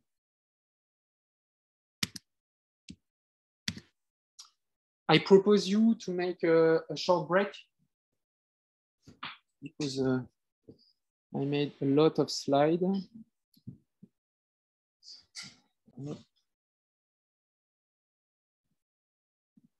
Tac. C'est parti. Okay. Hop.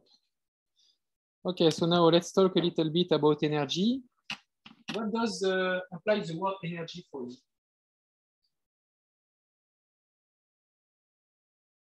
What does that mean?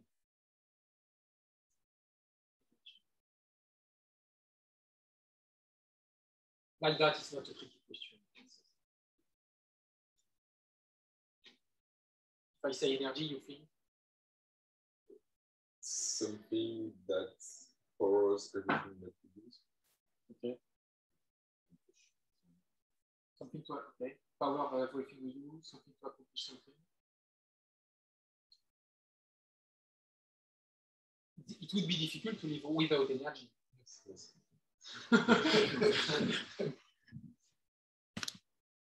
We'll skip that one. And do you have any idea of what is 1 kilowatt of energy? What can you do with 1 kilowatt of energy? Do you have any idea?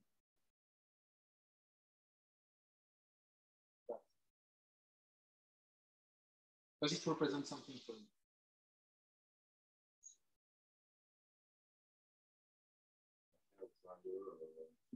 It's running for 1 kilowatt. 1 kilowatt. For 1/2 an hour. Okay. So for you, is it a lot of energy or not a lot of energy? Not a lot. 1 kilowatt.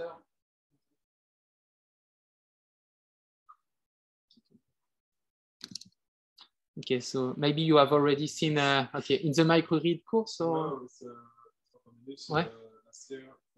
Last year. Okay. He saw you that one. So you already, both of you? Yes. And you? No, and you? So I can show them if it's okay.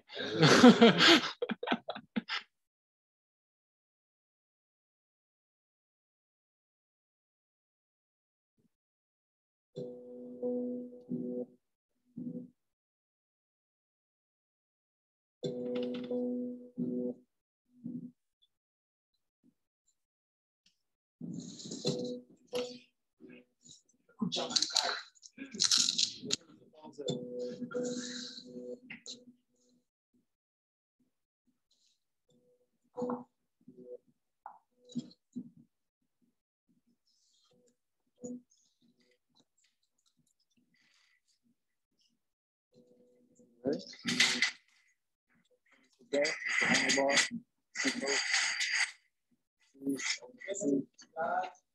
Okay. Everyone in position now. We're getting ready to take. And remember that when Robert loses power, the toaster will pop up.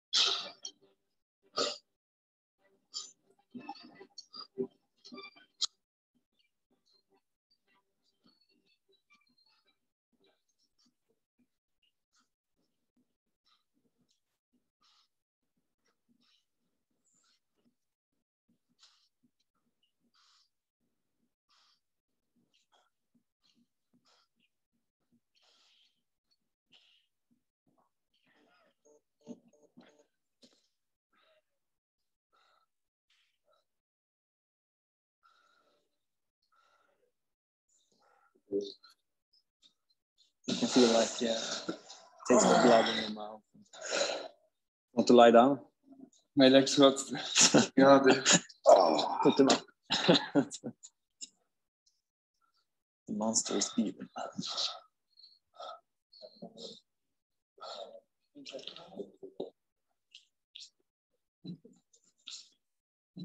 Nobody can believe if you do it at the breakfast inside the toaster. Nobody can believe how much work it is to toast it. Huh?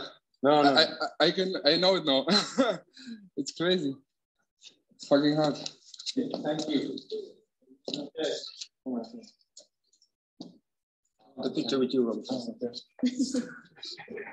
Dina ben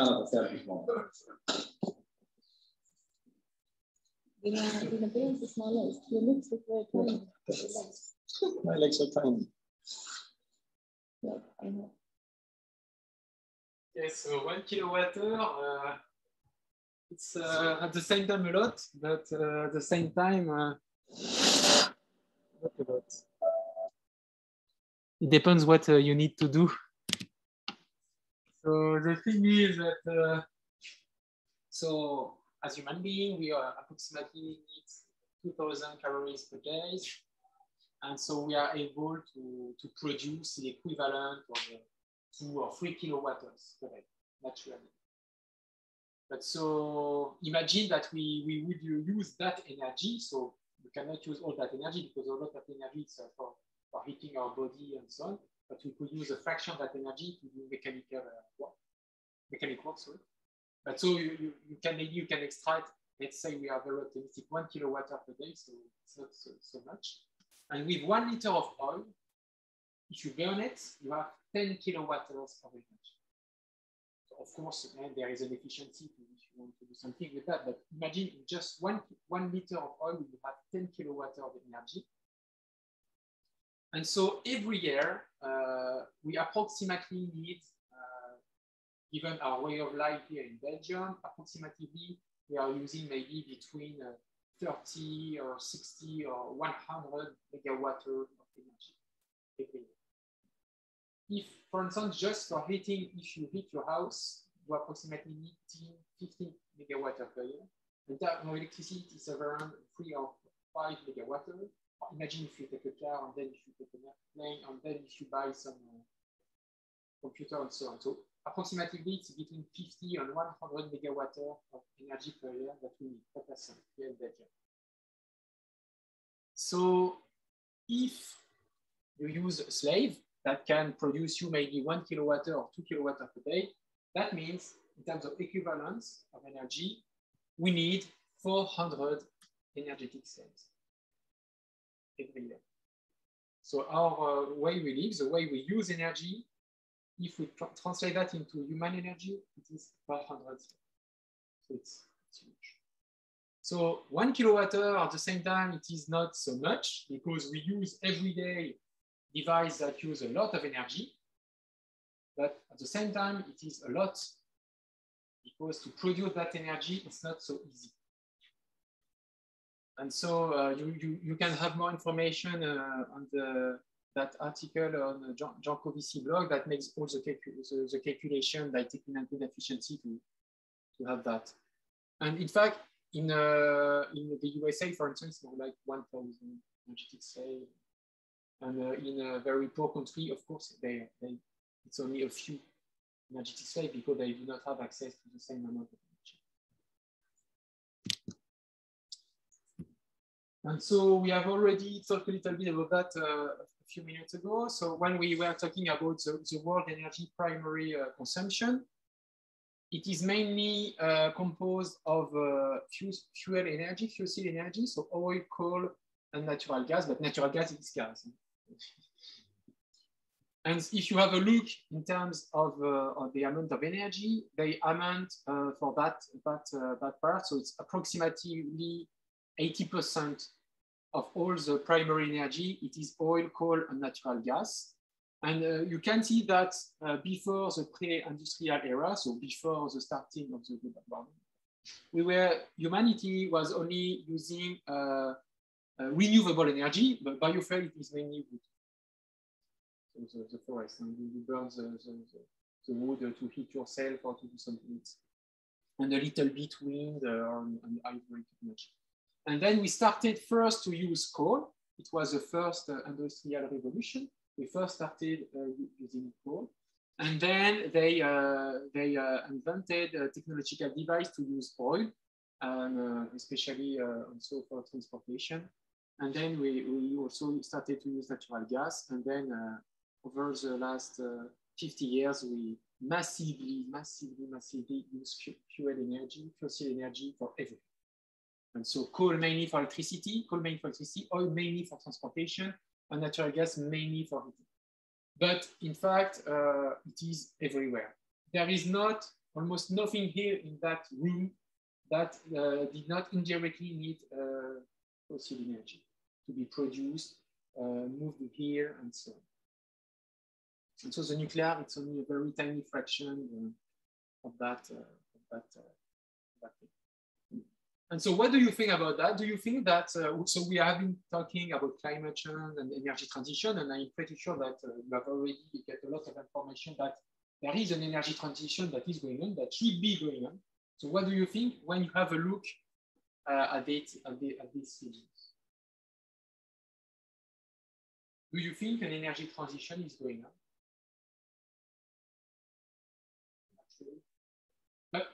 But because if, for instance, we read the headlines of a lot of newspaper, it is or of company, it is a lot of times you can read renewable energy. I don't know for you, but you can hear a lot of massive research project, or I don't know, project about renewable energy, wind farm, PV, and so on. See but in fact, we in the sense everybody, society, talk a lot about that, but at the end, what we really use is fossil energy. And there has not been a year, except the COVID, during the COVID-19, there has not been a year where fossil energy, the use of fossil energy has not increased. So even if for the last decades, decision makers say that they have invested a lot into renewable energy. That is true, they have invested a lot. They have also invested a lot in fossil energy, and it is still increasing. It has not still beginning to decrease. So you could tell me, oh, but it's strange because, for instance, we are not using almost every European country. We are not using any more coal. It is true in some countries that we have decreased a little bit some of the fossil energy, especially coal. But for instance, oil and gas, it is not true, because we are still using a lot of gas and coal, oil, sorry, into the rich country, but into emerging countries, developing countries, they are using a lot of coal. So at the global scale, humanity is still using a lot of fossil energy. And here it is the world per capita energy consumption. So it means if we take all the energy that is equally shared among all human beings, we would reach around 20 megawatt-hour of energy. But of course, in Belgium or France, it is more like 50 or 100 megawatt-hour, because in Africa, they have less energy, and the United States maybe more. You can see how it is equally shared. And it is fossil energy that are representing the highest share.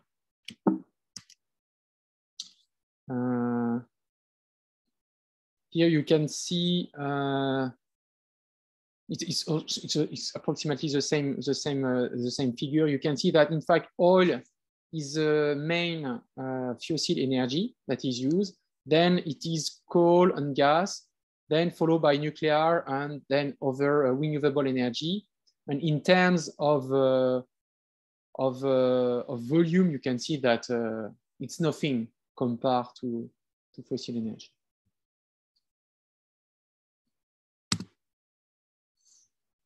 There has been interesting thoughts about the correlation on the link between energy and the world gross domestic product that is supposedly mean to represent our economy. And if you can make a plot between the GDP, the world GDP, and the energy use, And it seems that there is a strong linear correlation between them. And so it was made by Jean-Marc Jancovici. You can have all the detail on his blog.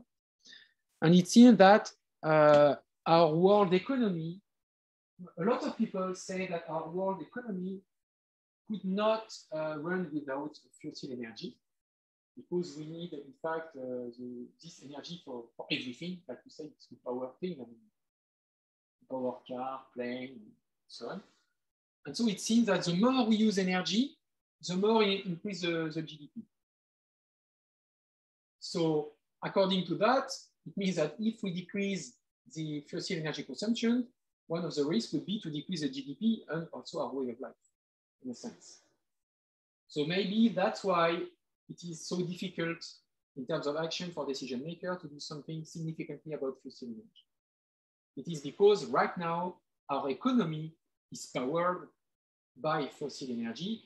So if we want to decrease the use of fossil energy without decreasing our way of life, that means that we need to change our economy, the way the economy works. So it's not so easy, in fact, to say, okay, right now I stop using fossil energy.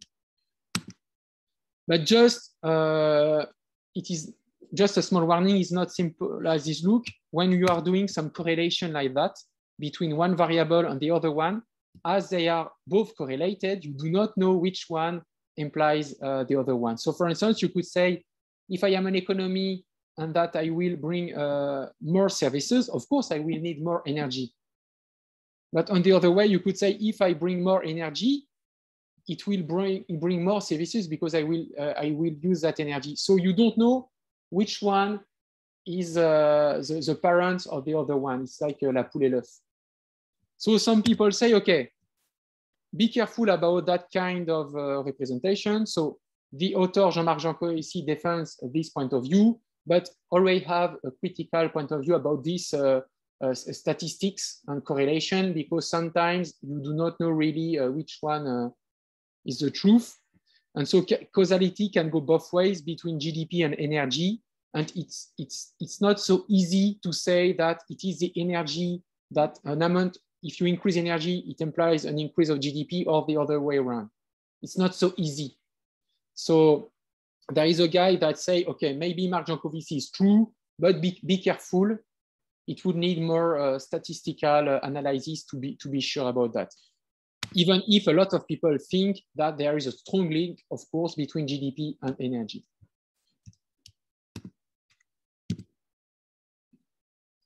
Here, it represents you, so it is always, again, the GDP, the world GDP, but per capita of world average. And here it is the oil consumption. So not all the energy, but only the oil consumption.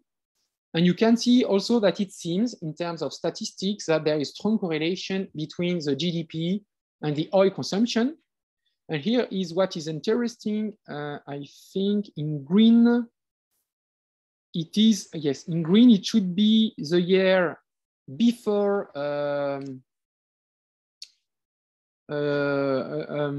how can I say that in English? C'est la crise du pétrole dans les années 70. You know, there was a kind of, it is when the OPEP, I don't know how to say that in English, but then when the OPEP say, okay, now we want to decide ourselves the price of oil. And there was a kind of crisis at that stage. And they decreased the production of oil for a few years. So it contracted the GDP. And then after, it's like the economy has adjusted to less oil and has been more efficient to produce more services with less oil. And here you can see that when it happened, and here you can see that there was a correlation like this. So you have a coefficient between the GDP and the oil consumption. And after that, the economy has been more efficient. So it still needs a lot of oil to work, but it is more efficient.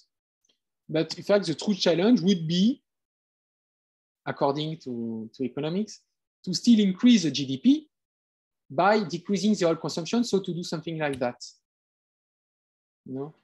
So yes, with a negative slope. So, but it seems difficult, but That would be the idea now, to do something like that. But you can see that we are still a long way because over the few years, it is still we are still using more oil to increase the GDP. Yeah. So that brings the questions of energy, GDP, and decoupling. So to decouple the relation between energy and GDP. So this is what we would like to achieve. In fact, it is to increase, of course, the human well-being. But we would like, because there is also a correlation between the economic activity and the human well-being. It is not because you have a high GDP that you have a good human being, but it helps you to achieve a high human well-being. So you would like to have both, and you would like to decouple that from resources use.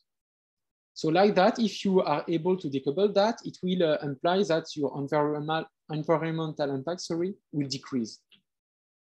So this is what we would like to achieve, to decouple both of them.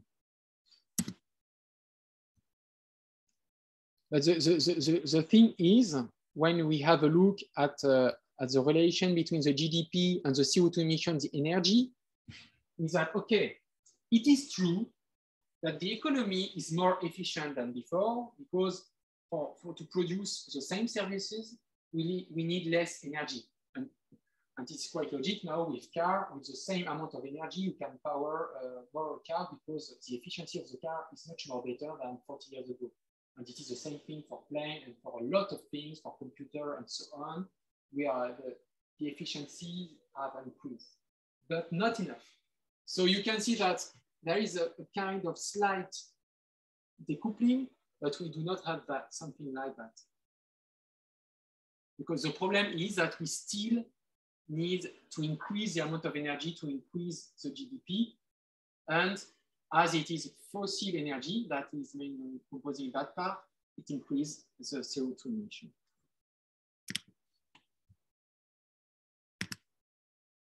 So these are the figures from the International Energy Agency. So this is something quite serious into the field. The International Energy Agency is quite famous to produce reports about energy issue, and most of the time they are very conservative about that.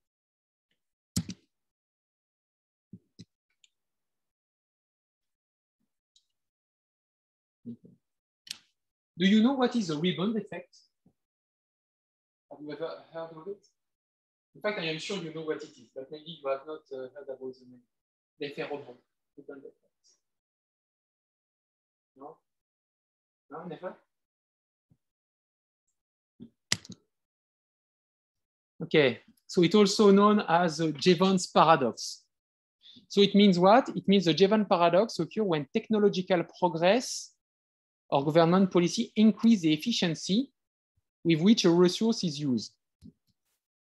So it means that, for instance, imagine you have a car that uses 10 liters of oil, for 100 kilometers, and you imagine a new car which consumes only 5 liters for these 100 kilometers.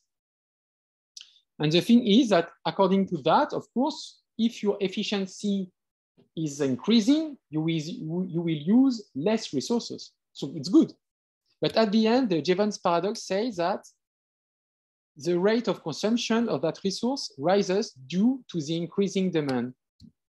And so it means that if you increase the efficiency, okay, right now you decrease your consumption, but you will then use more the services. So imagine you have a car, you needed 10 liters of oils for 100 kilometers, now it's only 5, so maybe you will do 200 kilometers. Or more people will be able to buy the car because it is cheaper now, because you only need 5 liters of oils instead of 10. So some people could not afford 10 liters, but they could afford to pay for 5, and it's okay. And so this is the rebound effect. It is that every time you bring a new technology that will help you to increase the efficiency, which is good, most of the time your demand and consumption will increase because a new bunch of services will be enabled by this innovation. And so one, for instance, which is most known is related to car or plane. And in fact, even if over the last 50 years, the efficiency has drastically increased for powering cars and planes, we still use much more cars and planes than 50 years ago.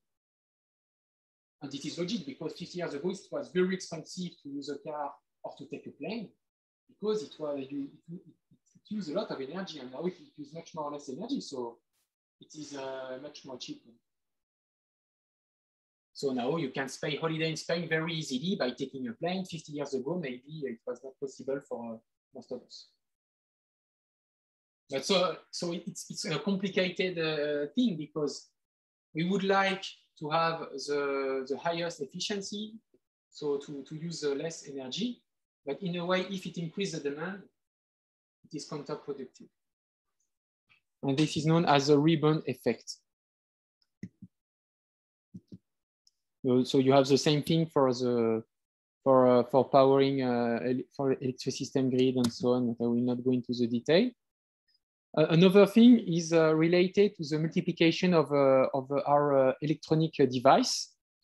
And so, for instance, bracelet measuring physical activities, portable Bluetooth speaker, television, refrigerator, coffee machine, alarm and monitoring system, and so on and so on. This kind of device has drastically increased over the last few years. For instance, 10 years ago, let's say 10 years ago, they were there. And right now we are here in terms of millions of devices. It is huge. And it is because they are much more efficient. So it's much easier to power these devices or to produce them. It uses much more less energy. And so you can produce at a large scale. Much more information is here, and we'll have a lecture about that.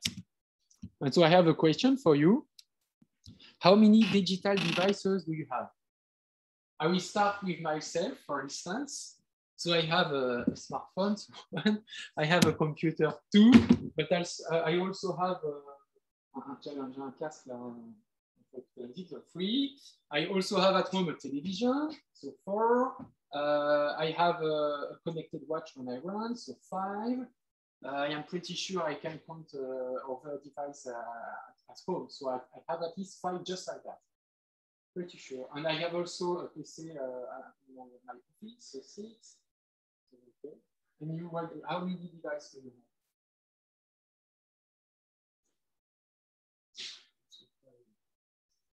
Yes. We have less than 10. Between 5 and 10, something like that. Yes. Computer, PlayStation, yes.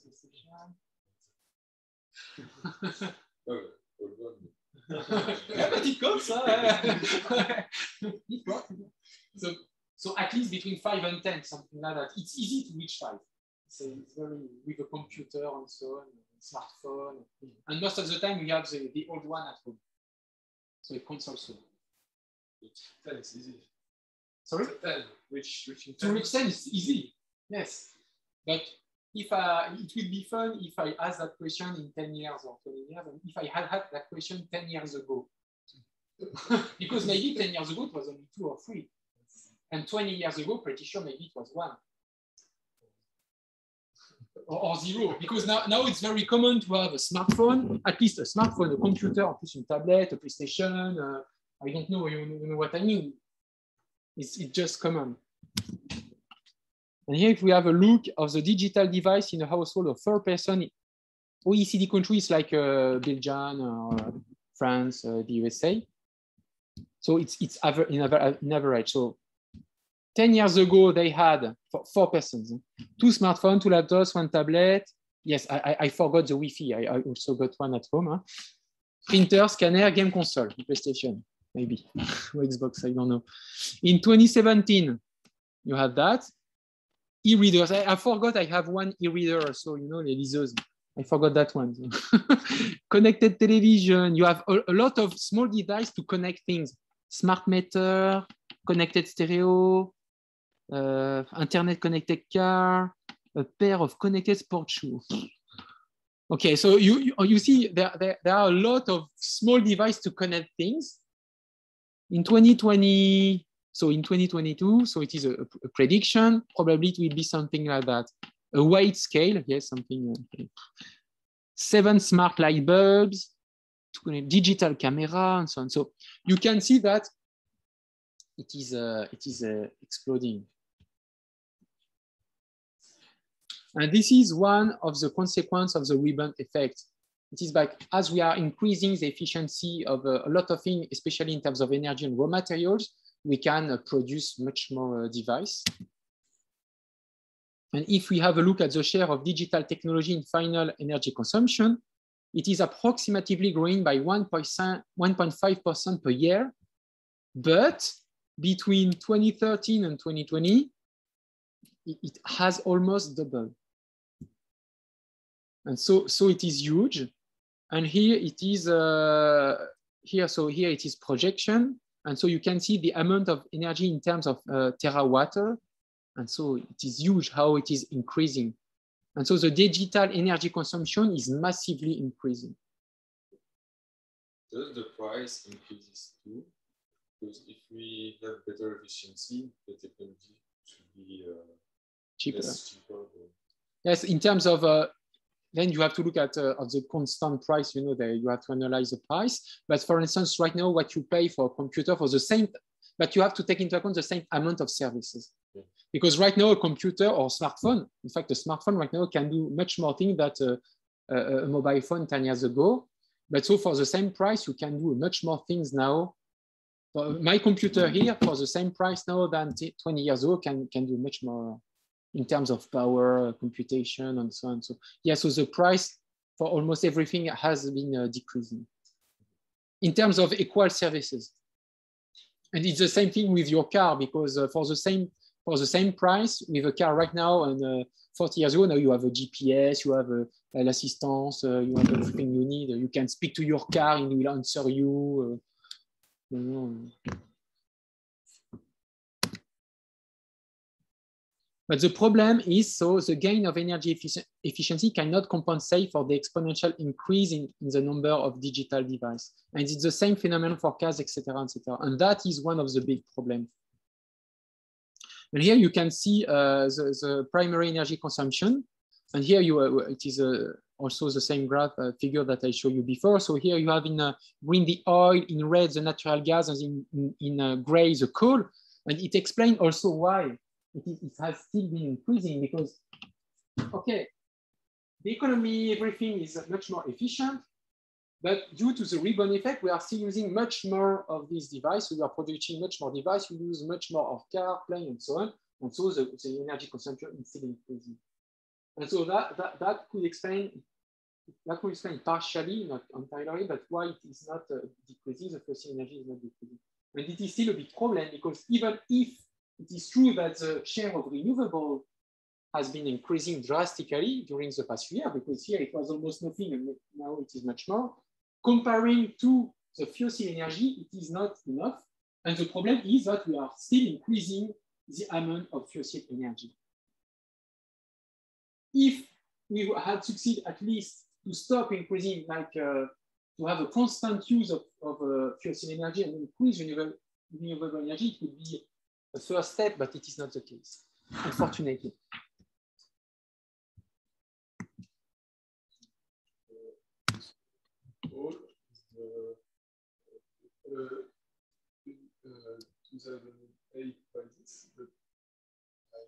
No, it is not here. Here it is. 2008 crisis. Yes, you are right. The economical crisis. Yes, the subprimes.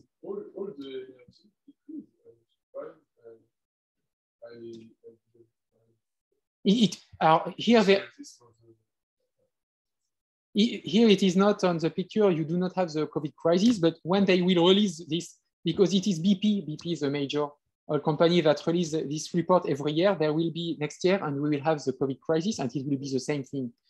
You will see a decrease because the economy during a crisis economy stop increasing and it decreases. And remember the correlation between GDP and energy consumption, there is a strong correlation between them.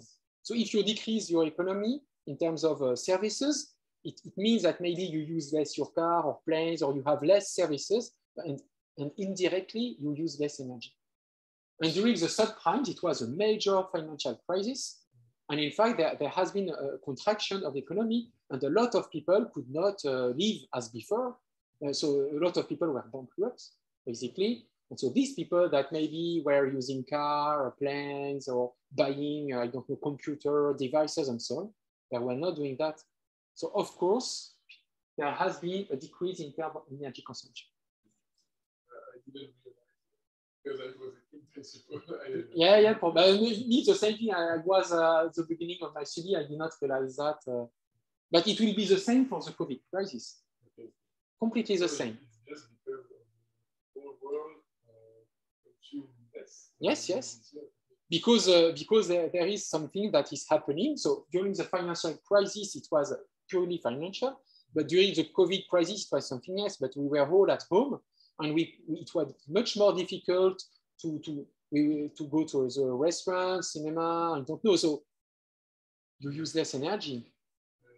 People that were going on vacation on Spain, I don't know, Morocco, France, they were not doing that. So indirectly, you use less energy. No problem. And so regarding the rebound effect, what do you think of 5G? Have you heard about the debates, the issue related to 5G?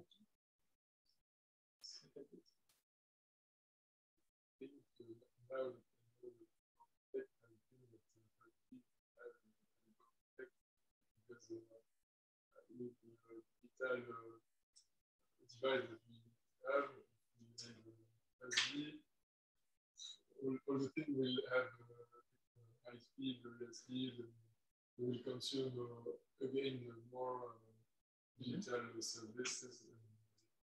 I think it's a little bit dangerous. We should more prepare.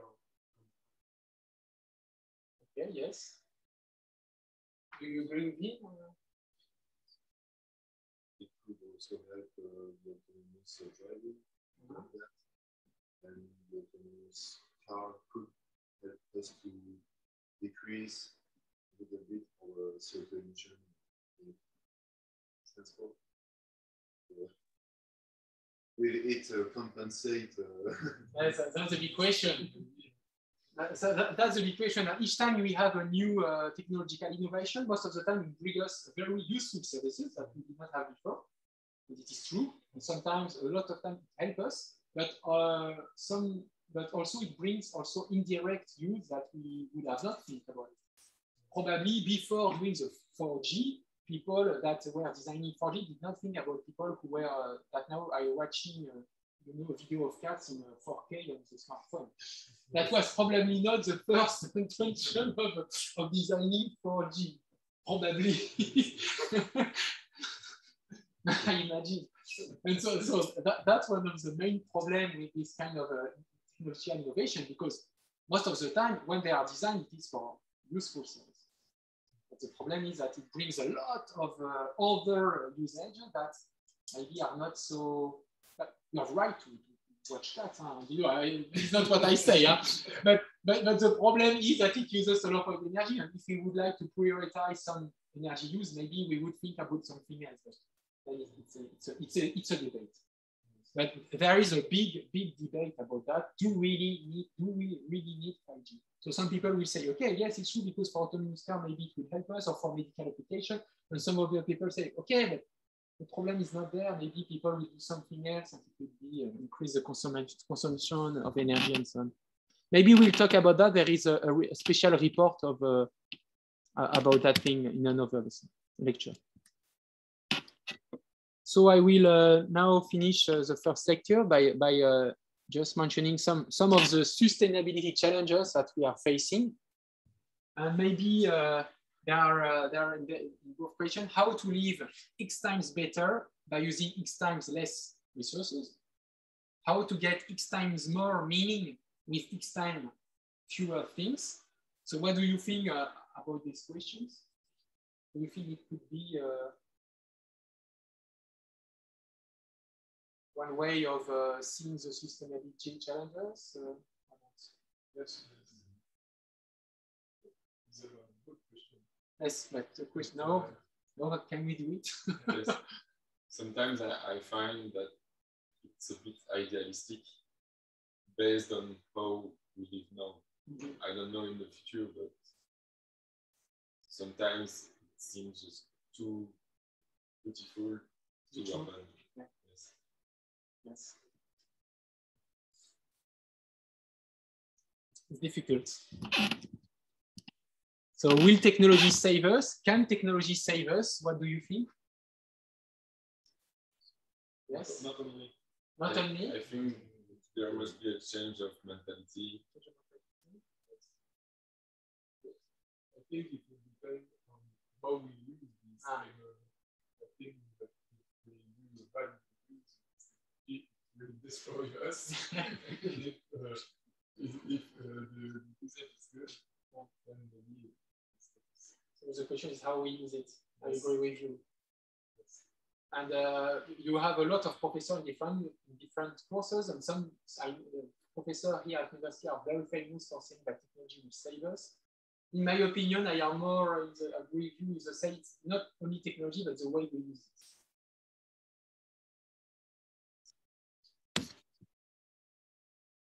Well, okay. I will.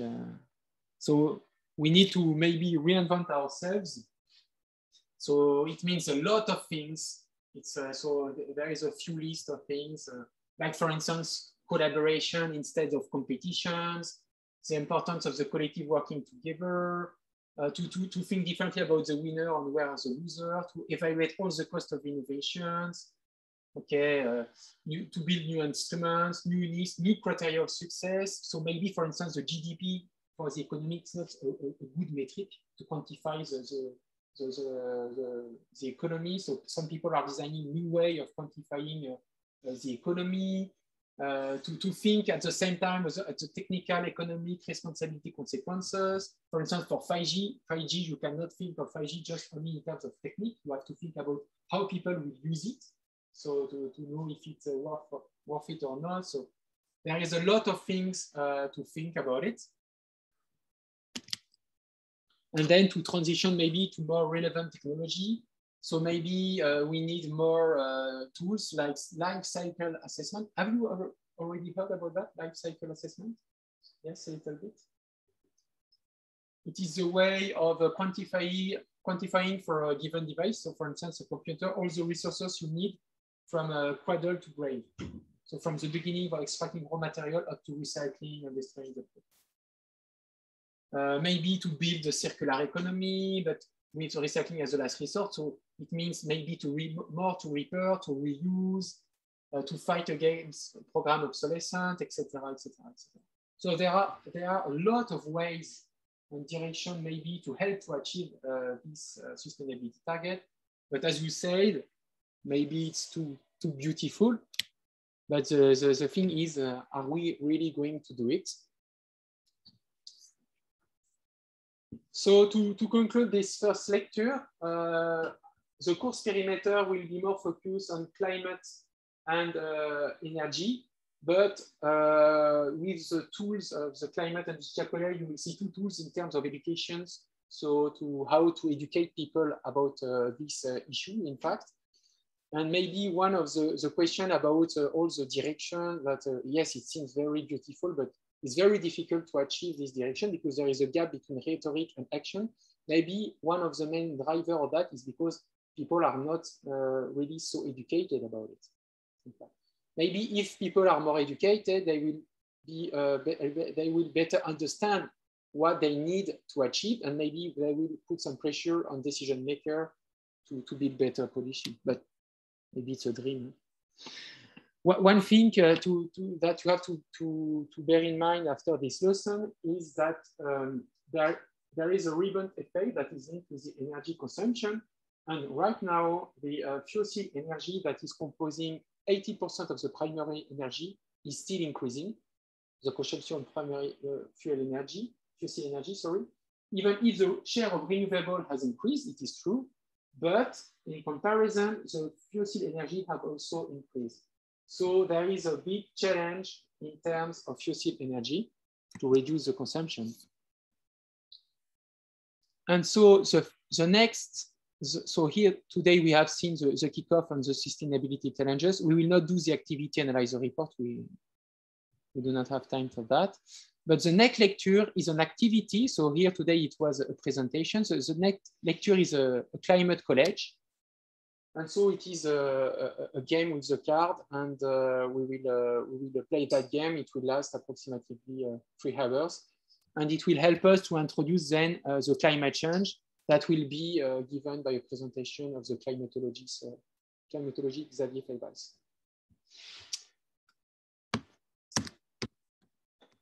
Thank you for your attention.